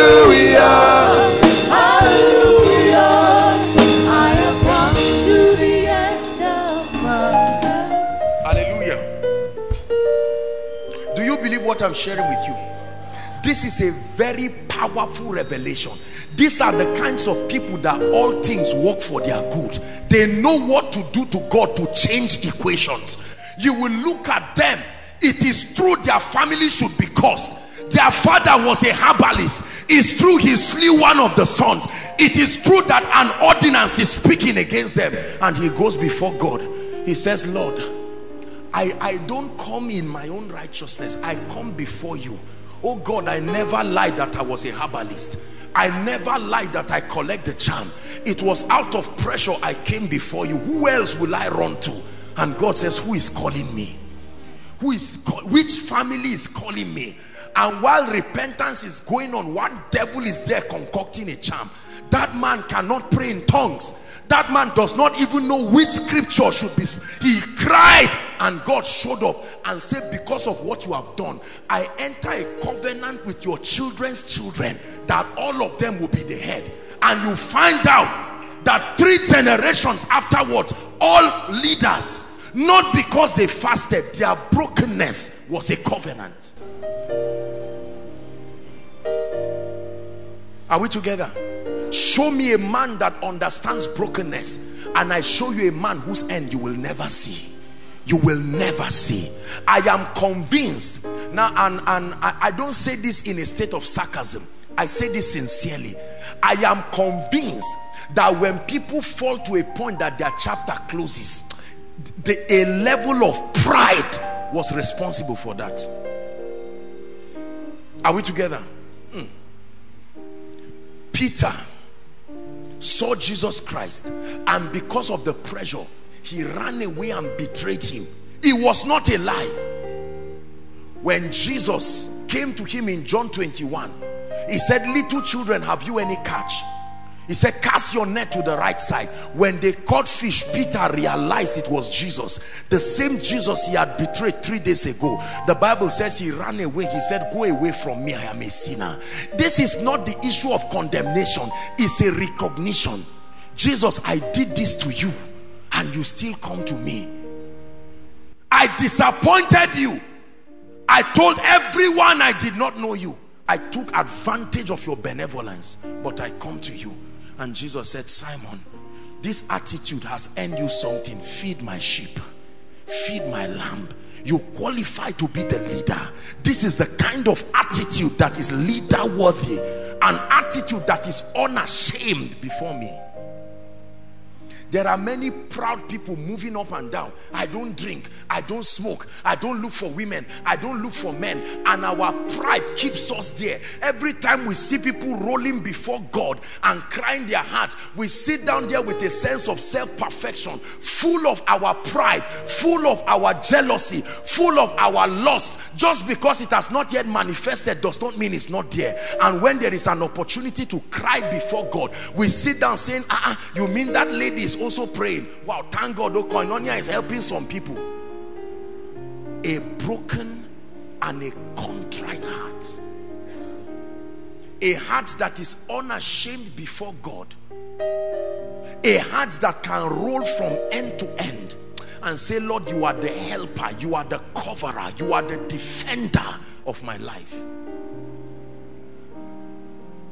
The psalmist knew this.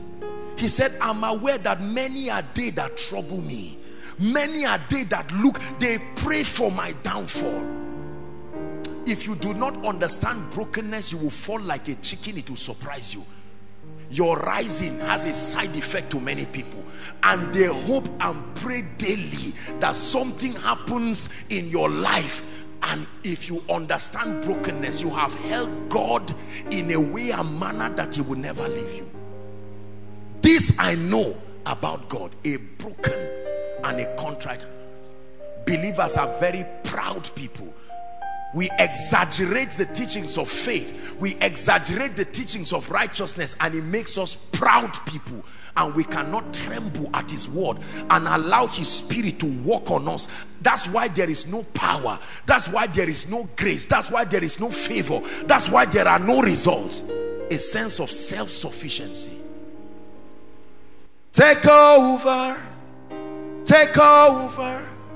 I have come to the end of myself.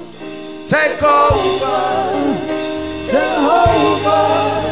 I have come to the end of myself. hallelujah, Hallelujah, hallelujah, hallelujah. I have come to the end of myself. Brokenness is a mystery that attracts the mercy and the help of God to a man's life. A mystery that attracts the help and the mercy of God. When God is ready to show you mercy, do you know God can help men? How many of you believe that? Do you know God can help men? Ha! There are very few people that have seen the help of God. This is not men favoring you. This is God deciding that I want to help you. I have helped people in my life by the grace of God, and I have seen how easy their lives became because I could reach out to them. God can turn to a man and say, me, Alpha Omega, I have decided to come to your family to help you. It will surprise you what will happen. Most of us do not know what the help of God can do. He said, I will lift up my eyes to the hills, from whence cometh my help.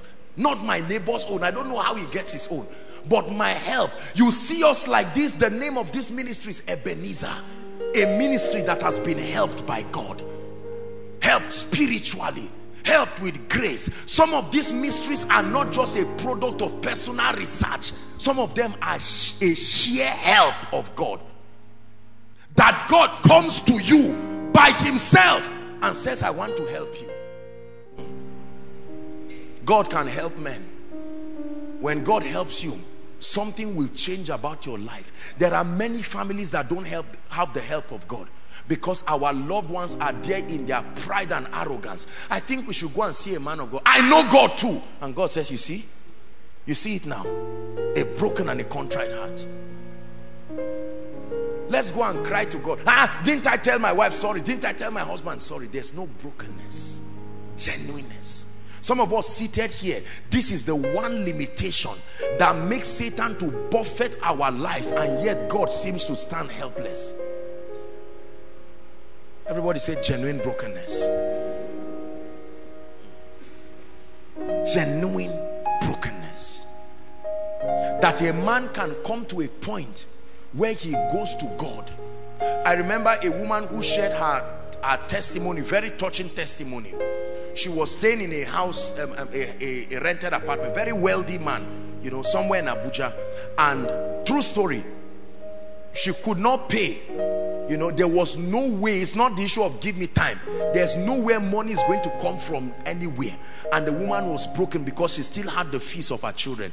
This woman sent me a text by herself. She said when it was very obvious that the boss was the owner was going to drive her, that the woman said she just knelt down before him and said, you have children like this one.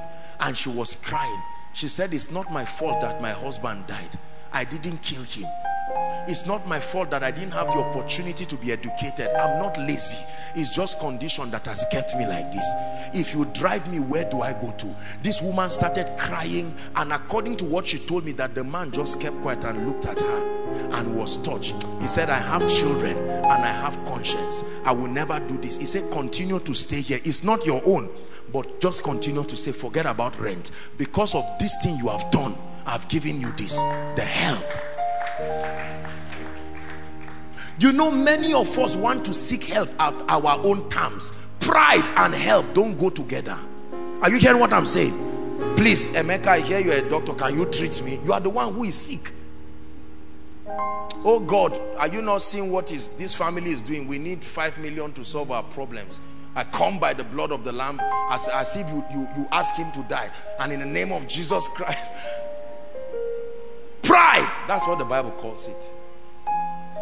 I watch people all around, from pastors to leaders, and in all honesty, I see that pride oozing out.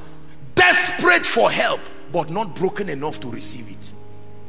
There are people who are desperate for help, but the brokenness that qualifies them to receive, their knees will not go to the ground. I don't mean physically. Their knees will not go to. They want to be helped, but they want to be helped at their own terms. Sorry, do you have 100 naira? Can you help me? It's not by force. If you don't have, that's all right. That's a proud man. He's hungry. He's in need. And he's ashamed. It's not my culture to beg. I just felt like, and it's not usually what I do. I just hope that you can help me. Pride. Those kinds of people never get the attention of God. Thou son of David. Thou son of David, please. You are the son of David. Others call you Jesus, but I know what they've been saying about you. Have mercy. I don't know what it takes to stand up from here, and I'm not sure I even have it. Look at the father of that guy that was convulsing. He said, help my unbelief. I don't understand this your faith thing. I've done all I know to be faith. Please, if I'm not getting it right, if you leave me here to learn faith, this child can die before I finish learning it. Help my unbelief. And God turned. Who is this? Notice how God was helplessly drawn to people who were broken. Is God speaking to us? Lord, I need your grace and I need your anointing. I'm not coming to act as if we are colleagues. Lord, I'm standing. If you give me anointing, fine. I'm not ashamed. I need thee. Oh, I need thee. Every hour I need thee. Come bless me now, my Savior. I come to thee. I need thee. Oh, I need thee. Every hour I need thee. Come bless me now, my Savior. I come to thee. Listen, when you truly need help, don't act like you can do without it. Are you hearing what I'm saying? Brokenness is a force. It can draw help to you. There are many destiny helpers around us, but our pride is what stops us from receiving help. It doesn't take God anything to change a man's life overnight. It's this attitude of pride. Oh, promise, I hear that you are an anointed man. Can you just agree with me? I have issues in my life, but if you are free, that's all right. You expect that anointing to work? I'm not talking of human worship. It's the same way we approach God. We approach God with our pride and our sense of being. This is not condemnation. This is a recognition. If you hear the way I pray for Koinonia, it will scare you. You will think I killed a human being. Lord, it is by your mercy that you draw people. This afternoon, I just laid down on my bed flat and I'll say, Lord, it is by your mercy you change people. It is your voice that is able to change people. You are the only one who will draw people. I don't take for granted what you are doing. I will never act like I don't need you. And here he comes again, a broken and a contrite heart. What prophecy did you cancel through pride? What prophecy stopped working in your life? Because there was no genuine brokenness.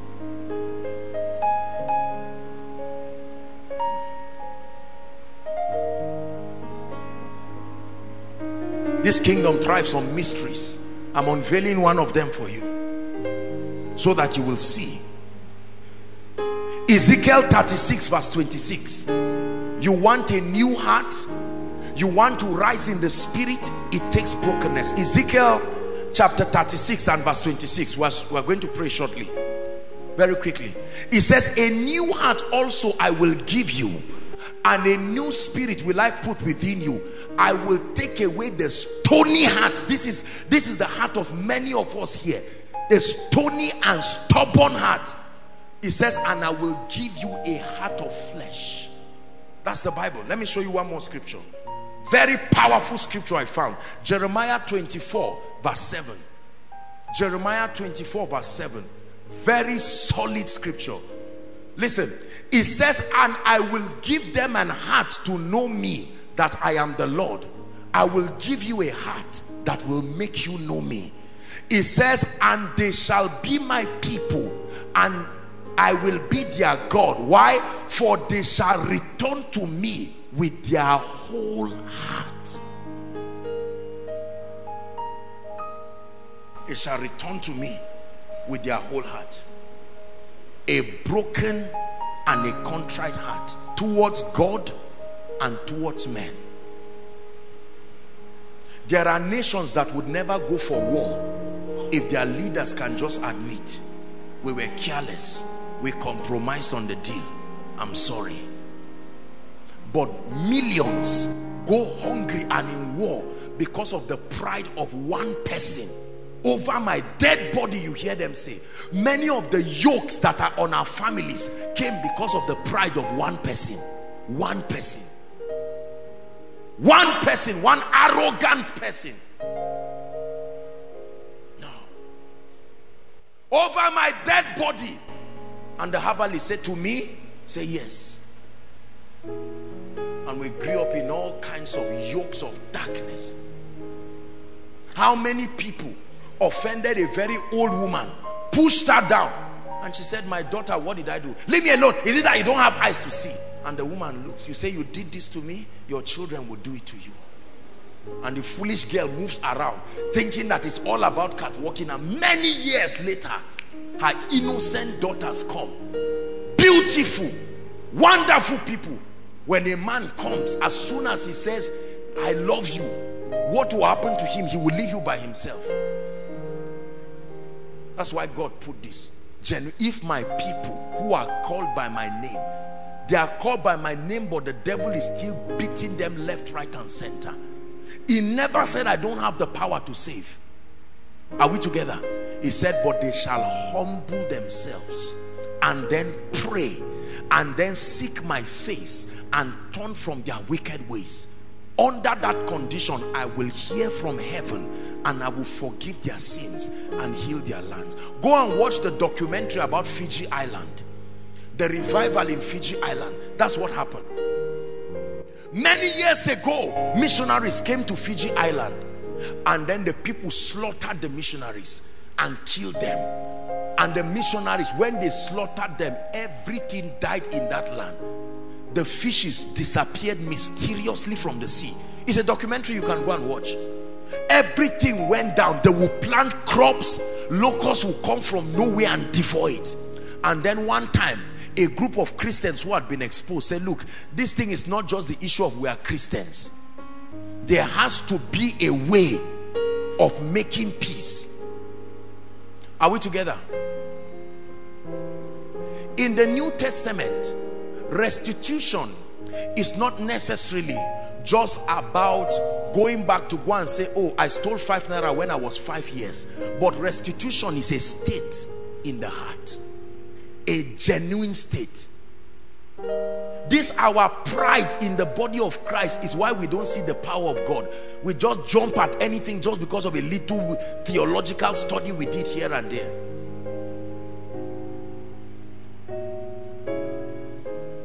And do you know, the people in the land came together, intercessors began to pray. A few weeks turned to months, and one time in the midst of that prayer, the spirit of prophecy came and he said, look, you people have to pray. This land has taken the blood of those who were bearers of good news.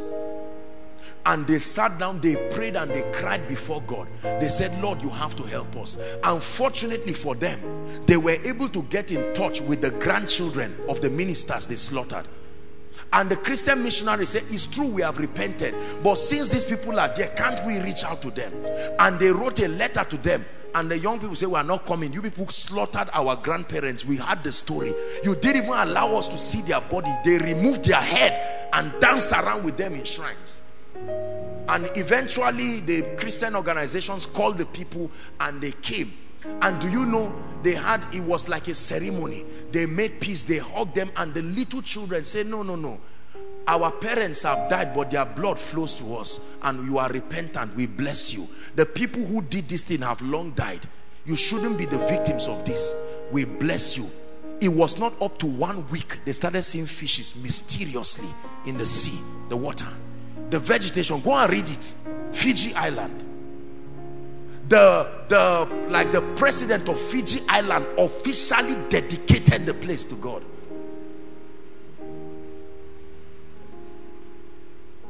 mysteries that people do not know, and we cheat ourselves here and there. A broken heart. Show me somebody who has offended God to whatever and can run to God and say, Lord, I come to you. Show me a man who has offended a human being and can run to the person genuinely. Remember, Jesus taught about this in the parable of the servants, unjust servants. One of them went and cried, Master, forgive me, and all of that and all of that, and they forgave him.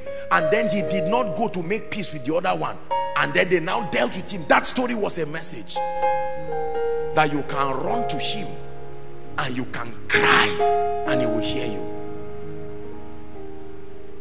If my people, if Koinonia, a ministry called by my name, shall humble themselves. Most of us, every time we hear this thing, we just think it's just for sinners, it's for bad people. May God knows I've tried. That thing is pride. Is pride. When it's time to be broken before God, you are broken genuinely. Lord, it is by your mercy, it is by your grace. I need your help in my life. Men are getting more wicked. I need your help. I counseled a dear woman, I'm sure she may be here. And when I counseled her, I saw the kind of trouble she, you know, as I counsel people, my heart reaches to them. I've been doing this for years. There are cases when you hear, you know that only God, no matter how well-meaning you are, you can't help that situation. The only, and the way they come to you, man of God, help me.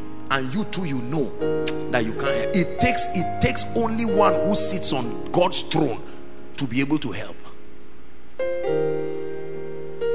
Do you believe God can help you? My life is a testimony of a man that God has helped. God can help men. It's a language we don't know. Most of our loved ones don't know it. They believe men can help, but they don't believe God can help. The key is brokenness. Some of those who have received the mercy of God most are some of the most disobedient people. That's what pains some of us, because you are roommates with them and you see the way God keeps going out. The moment they are broke, oh Lord, an alert comes and you are there. You come back from 3 days dry. Say, Father, I'm still here. Say, you will continue being there and you watch. There's no brokenness in your heart. Somebody comes and says, Lord, help me. You know my situation.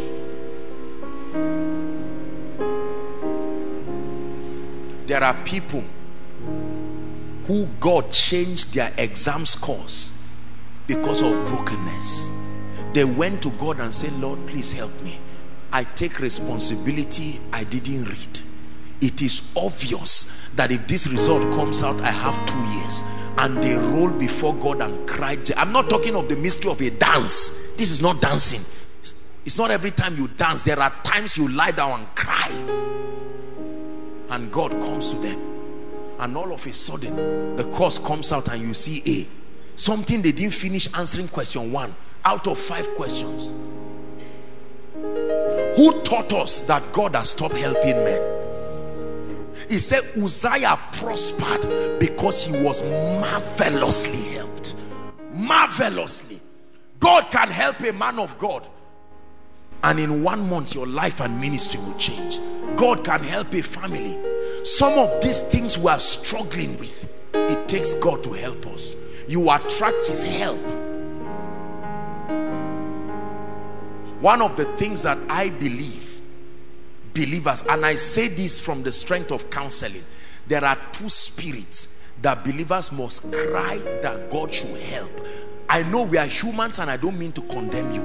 Masturbation and pornography, 2 devils of darkness that the devil uses to tear people into pieces. It starts from their dreams. When something good is about to happen, a breakthrough is about to happen, there the spirit comes again and you find out that the favor goes. Then the urge leaves too. I'm yours, I'm yours, I'm yours forever. I'm yours, I'm yours, I'm yours. Lord, I'm yours, I'm yours, I'm yours forever. I'm yours, I'm yours, I'm yours. Sing it one more time. Lord, I'm yours, I'm yours, I'm yours forever. I'm yours, I'm yours, I'm yours. A broken heart. There are women who the secret to the baby you are looking for is brokenness. I've met every man of God, they prayed for me. Brokenness. Carry your medical report. You have fibroid here, you have fibroid here. You put it on the ground and let your tears do the praying. Oh God, will you not help me?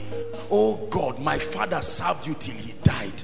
He died as a missionary. For the sake of your mercy, remember mercy. And you are crying and you fall asleep, and here comes an angel sent from heaven, and he comes to you, just touches your stomach, and you get up and go to the hospital. Doctor, check me again. And they say it's a joke. Where did you go to? The helper. The helper showed up in your house.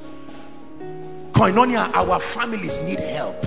If we don't humble ourselves, recession will punish us to our knees. We need help. There are families that need to come together and just get down on their knees, from the greatest to the least, to say, Lord, I am the priest in this home, but I'm officially lifting this family. We need your help. We are broken. We are broken. See, the Bible says even a thief, when he's caught, if the thief tells you, I only stole because I was hungry, he says, pity him. Bible, this is the Holy God speaking. That's why God will look at a prostitute somewhere and we say, God, condemn her. And God looks in the midst of her prostitution. What he's seeing is, Lord, I need help. I've been doing this thing for 10 years, but I need help. And God suddenly sends a very powerful man of God. He said, that's your wife. And you are there saying, God, this is cheating. I've been in church. God said, well, I promote who I can promote and demote any proud person I can demote. This is the reason why we are angry at some people's results, because it looks like it's not fair. God should not help them with the way their lives are. But God, when your heart is right before God, God will surprise you. I am a keeper of principles, but I can tell you this. I have been committed to stand up and help people no matter how stupid they are, because of something about their brokenness. When you see me pray for Koinonia and pray for my own life, it will irritate you if you are praying with me. I don't cry before men, but don't be deceived. I cry before God with my life. I lie down before him and I say, Lord, help me. Help me.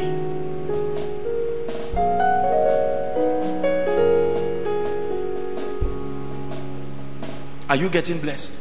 We are going to pray. This is what we must engage tonight. Many of us need to cry on behalf of our proud family members.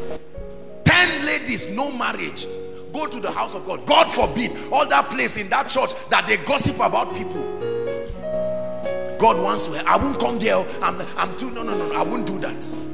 You can stand on their behalf and say, Lord, if you depend on my family's faithfulness, you will never bless us. Lord, I'm advocating. Lord, my father is a proud man, but I cry for the sake of Jesus, for the sake of what the Lord has done on the cross. Please step in for my family. Sickness is eating everyone. Lord, we have broken every rule, every law. I now know it is true that my father has 10 girlfriends somewhere, but Lord, if you use him to punish us, Moses knew what to do for Israel. God was angry. He said, these guys are in idolatry. I will curse them. Moses said, God, calm down. Abba, are you not merciful and compassionate? Do you want them to say you brought these people out and could not take them to the promised land? And God repented. Whatever you ask of me, I surrender. This is the condition to see the mercy and the grace of God. Whatever you ask me, Whatever you ask of me, I surrender. I surrender. That's my commitment, that nothing becomes too much to release to you. Whatever you ask of me, I surrender. I surrender. Just prophesy it as a song. We are going to pray shortly. Whatever you ask of me, Whatever you ask of me, I surrender. whatever you ask of me, Whatever you ask of me, I surrender. one more time. Whatever you ask of me, Lord, Whatever you ask of me, I surrender.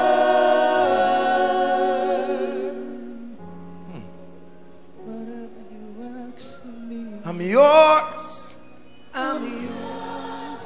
I'm yours forever. It's yours. It's yours. It's yours. Lord, it's yours. It's yours. It's yours forever. It's yours. It's yours. It's yours. Hallelujah. Before you start claiming right, tonight is a night of thorough brokenness before God. I'm going to give you the next 5 to 10 minutes alone before we start praying corporately. Whether it's on your chair, I'm going to leave you alone with God. Everybody find a way alone with God. Break your pride, whether you are inside or outside. You are alone with God, and say, Lord, mercy, mercy, mercy for my family, mercy for my finances, for my spiritual life.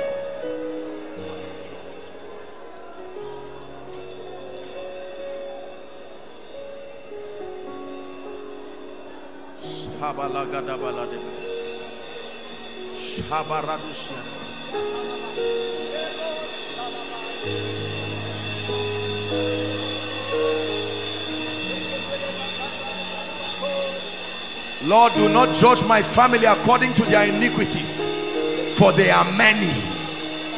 Lord, do not judge my sisters according to their wrongs. Do not judge my brothers. Lord, if you do not show my mother mercy, there is no salvation. If you do not show my father mercy, Lord, save my territory. They are an idol worshiping territory.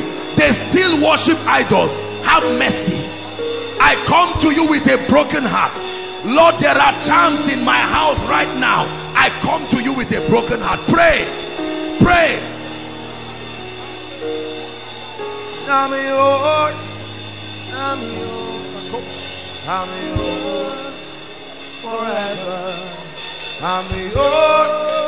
I'm yours. I'm yours. Lord, I'm yours. I'm yours. Forever. I'm yours. I'm yours. Lord, if you depend on my attitude, I will never get married. Lord, if you depend on my prayer life, then I will never see your hand. Lord, if you depend on my faith level, I will never break through in the spirit. But tonight I cry, I come to you with genuine brokenness. Forever, forever, forever, forever, forever, forever.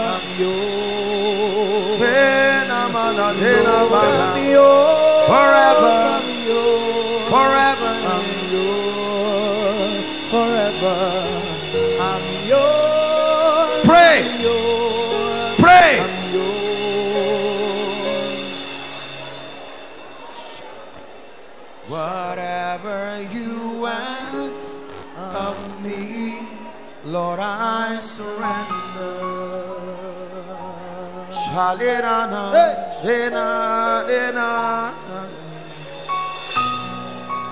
Whatever you ask of me, I surrender. Lord, if you leave me to my results, I will never graduate. Lord, if you leave me to my jam score, I may never get admission. Where is the helper of my destiny? Arise for me. I cry before you, O God of Jeshurun. Arise and take away the shame of my family. Whatever you ask of me, I surrender. I surrender. I surrender.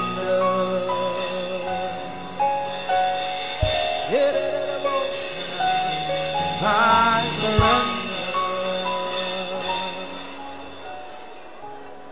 There are times in this kingdom, I admit to you, where it is not the quality of your keeping the mysteries of the kingdom, but your ability to invoke the help of God through brokenness.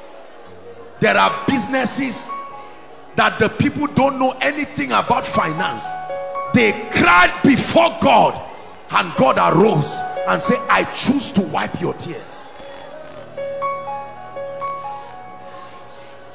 There are families who, based on the way they train their children, all the children should be armed robbers and prostitutes, but not one of them is a spoiled child, because somewhere along the line the parents had to hold their hands together and say, Lord, help us, help us.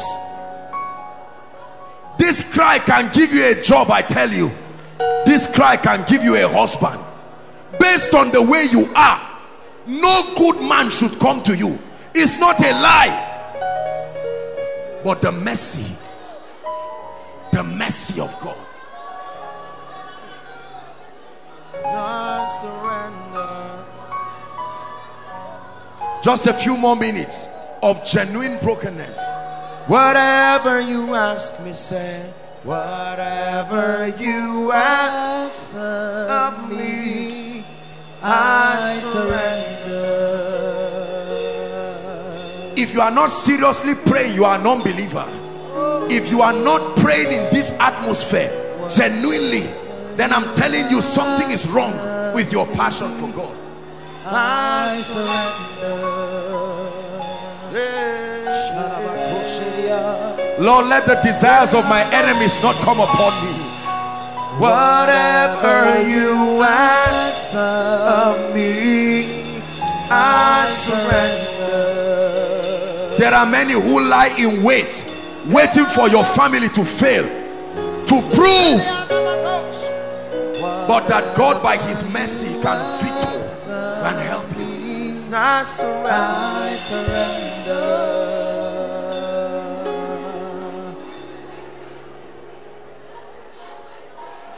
Oh God, oh, as we call on your name, oh God, pour out your mercy as we pray.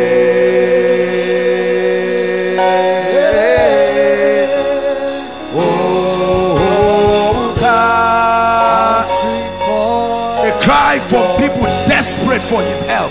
Oh God, as we call on your name, oh God, as you pour out your mercy, Lord, as we pray,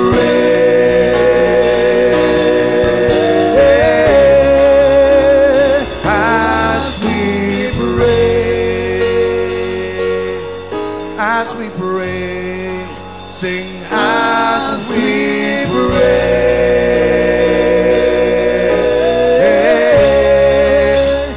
as we pray. Keep talking to the Lord. He's coming through for you.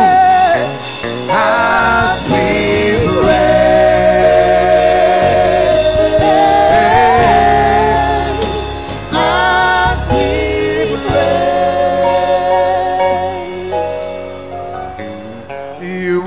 my strength when I am weak. You are the treasure that I seek. You are my all in all. I'm seeking you as a precious jewel. Not to give up, I'll be a fool. You are my all in all. One more time. You are my strength. You are my strength. You are my strength when I am weak. You are the treasure that I see. You are my all in all. All in all. Seeking you as a precious jewel. Seeking you as a precious jewel. Love to give up on me.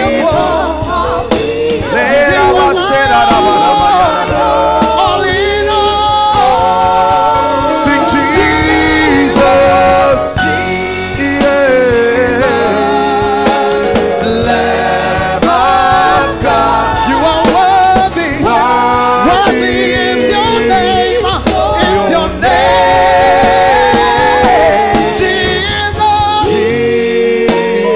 Lamb of God. You are worthy. Worthy is your name.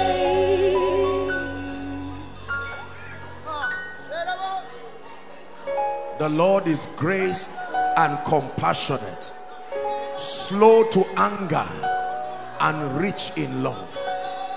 My Bible says his mercies are new every morning.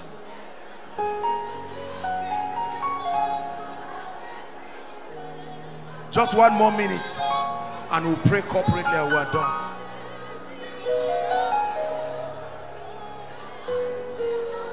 The Lord held the hands of Cyrus, an unbeliever, and prospered him. Because of the pride of God's own people, he gave them over to their enemies. It is not the witchcraft in your family that is killing you.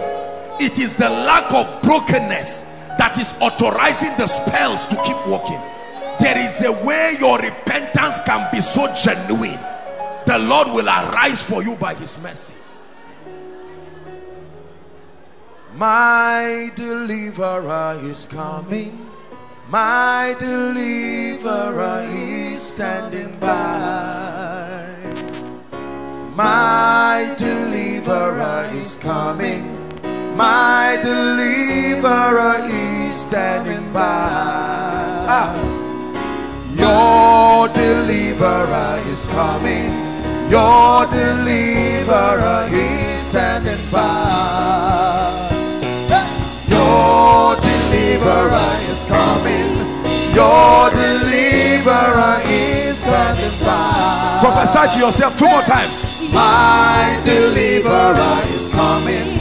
My deliverer is standing by. One more time. Sing. My deliverer is coming. My deliverer is standing by. Now in the next 10 minutes, I want you to arise like one who has touched the heart of God. We are going to engage in some 15 minutes of intense warfare. We are going to pound the gates of hell with faith. We are going to pray and say, that accuser of my family, I have been broken before God on behalf of my family. He will not lift a railing accusation against my father, against my mother. I come with the spirit of faith. Lift your voice and begin to blast in tongues. The Bible says, even the lawful captive, even the lawful captive, even the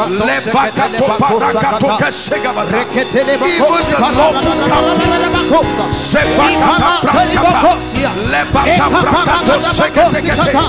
pray, pray, declare ye that he might be justified. Who art thou mountain?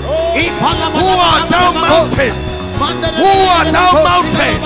Shakata tata shakata pakata reketeketekete ebreketo shoto prekete mata brakato shoprekete. In the name of Jesus, I decree and declare. Come on, pray. Silence the accuser. Silence the altars. Silence the voices.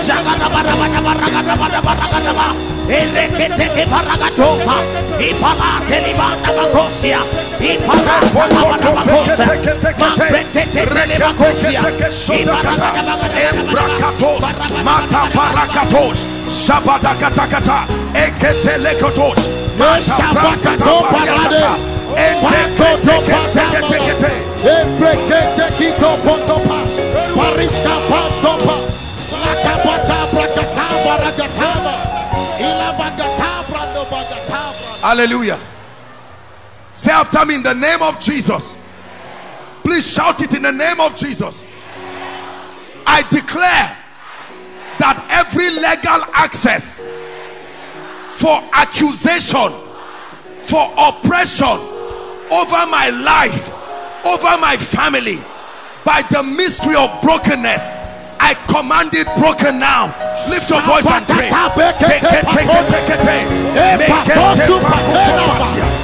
I silence the accuser over my family. I silence the accuser over Koinonia. The altar that accuses, the covenants that accuse.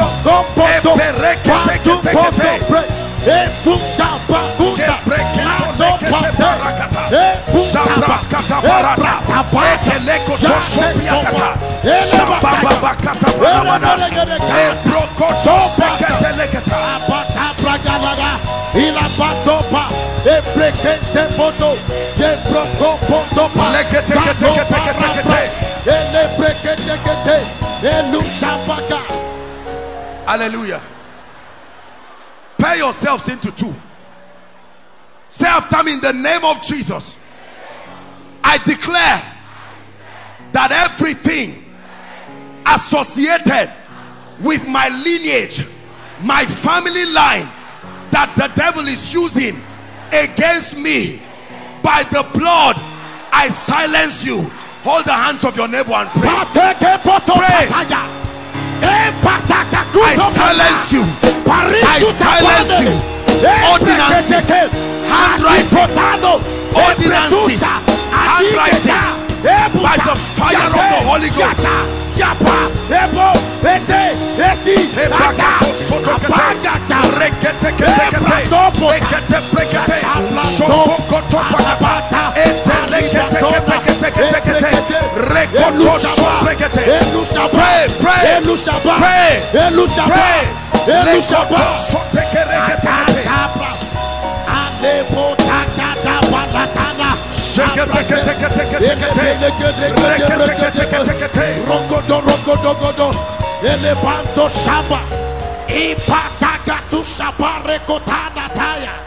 Hallelujah. Shout it, say, in the name of Jesus. Oh God, you are my helper. Say it again. Oh God, you are my helper. I have no other. I call on to you. Show up in my life. Lift up your voice and begin to pray. Show up. Show up, oh God, by your mercy. Show up for me. Show up for me. Show up for my finances. Show up for my spiritual life. You are my helper. You are my helper. You are my helper.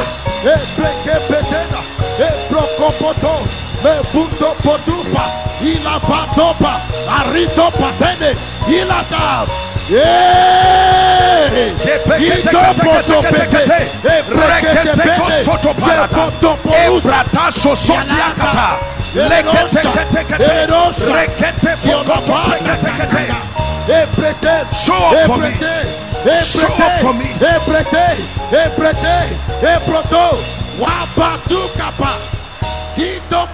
Hallelujah. Hallelujah. One or two last prayer points and we finish. The Lord has declared that it's a year of signs and wonders. I told you a sign and a wonder is a miracle with a message on it.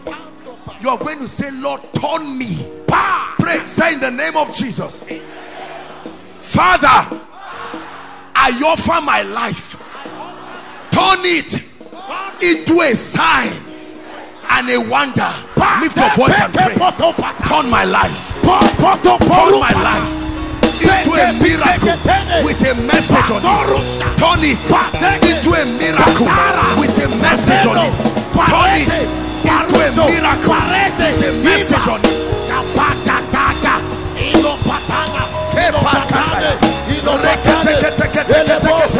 Turn my life to a fearful sign and wonder.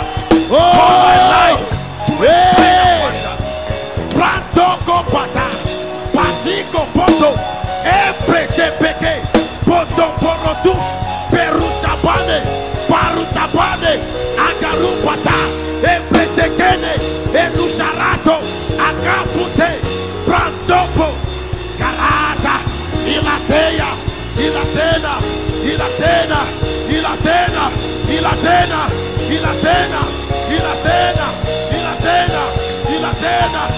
Hallelujah. The last prayer, and then we'll share the grace. Hallelujah. You notice we didn't take testimonies today. We'll do it tomorrow. So when you come, I expect lots of testimonies. We'll do it tomorrow, but we're just starting today. We'll just take this prayer point and then we're done. Tomorrow we can welcome new people and all of that. Hallelujah. Say in the name of Jesus, everything I have lost in the years past, I decree and declare by the power of brokenness, return back to my life. Open your mouth and pray. Everything. Everything that was lost shall be returned unto me. Everything that was stolen, everything that was lost shall be returned unto me. I call back friends. I call back opportunities. I call back graces. I call back mantles. I call back access.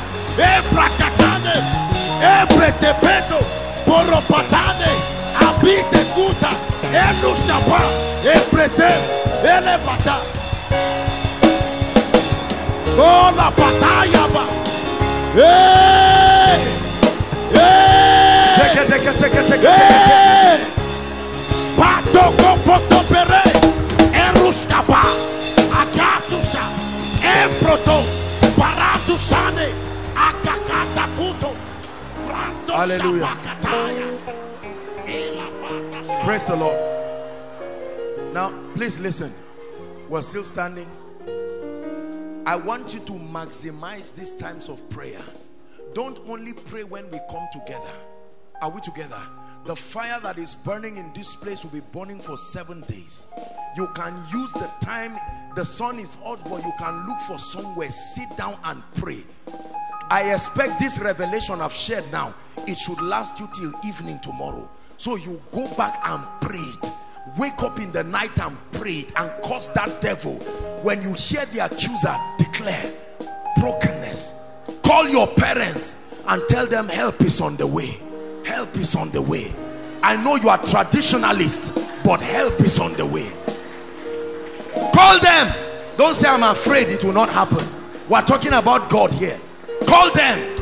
The helper is on the way. I prayed for you and God is coming.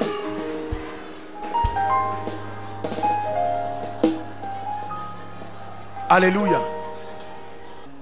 Please be here on time.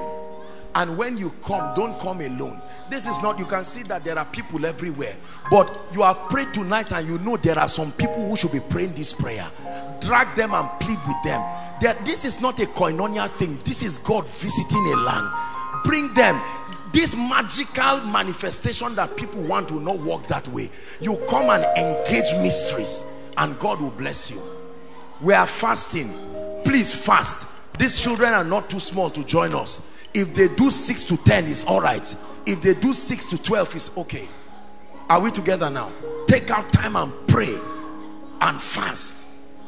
By Monday, I will give us the keys to the other days and what we are going to be doing. But take out time to pray. Yesterday's message has been uploaded. Get it and listen to it. You can wake up in the night, just play this song, find a song. Don't snore your way till morning. Even if it's 15 minutes in the night, maximize the night time. Get up and sit on the ground and just lie down and begin to reminisce on his faithfulness and begin to prophesy. You have to engage this thing to work. Lift your hands. In the name of Jesus Christ, I bless you. This is day 1 already. It won't reach day 7 before you see the outstretched arm of God. In the name of Jesus Christ. Some of you already from tonight, this was your key for this prayer. That you have gotten this key, you will command signs and wonders again and again in the name of Jesus. I pray for everyone who is sick here, in the name of Jesus, be healed right now. I stretch my hands as an extension of the hands of Jesus, and I rebuke every infirmity in your body. Be made whole right now in the name of Jesus Christ. Let's share the grace. May the grace of our Lord Jesus Christ, the love of God, the sweet fellowship of the Holy Spirit rest and abide with us now and forevermore. Amen.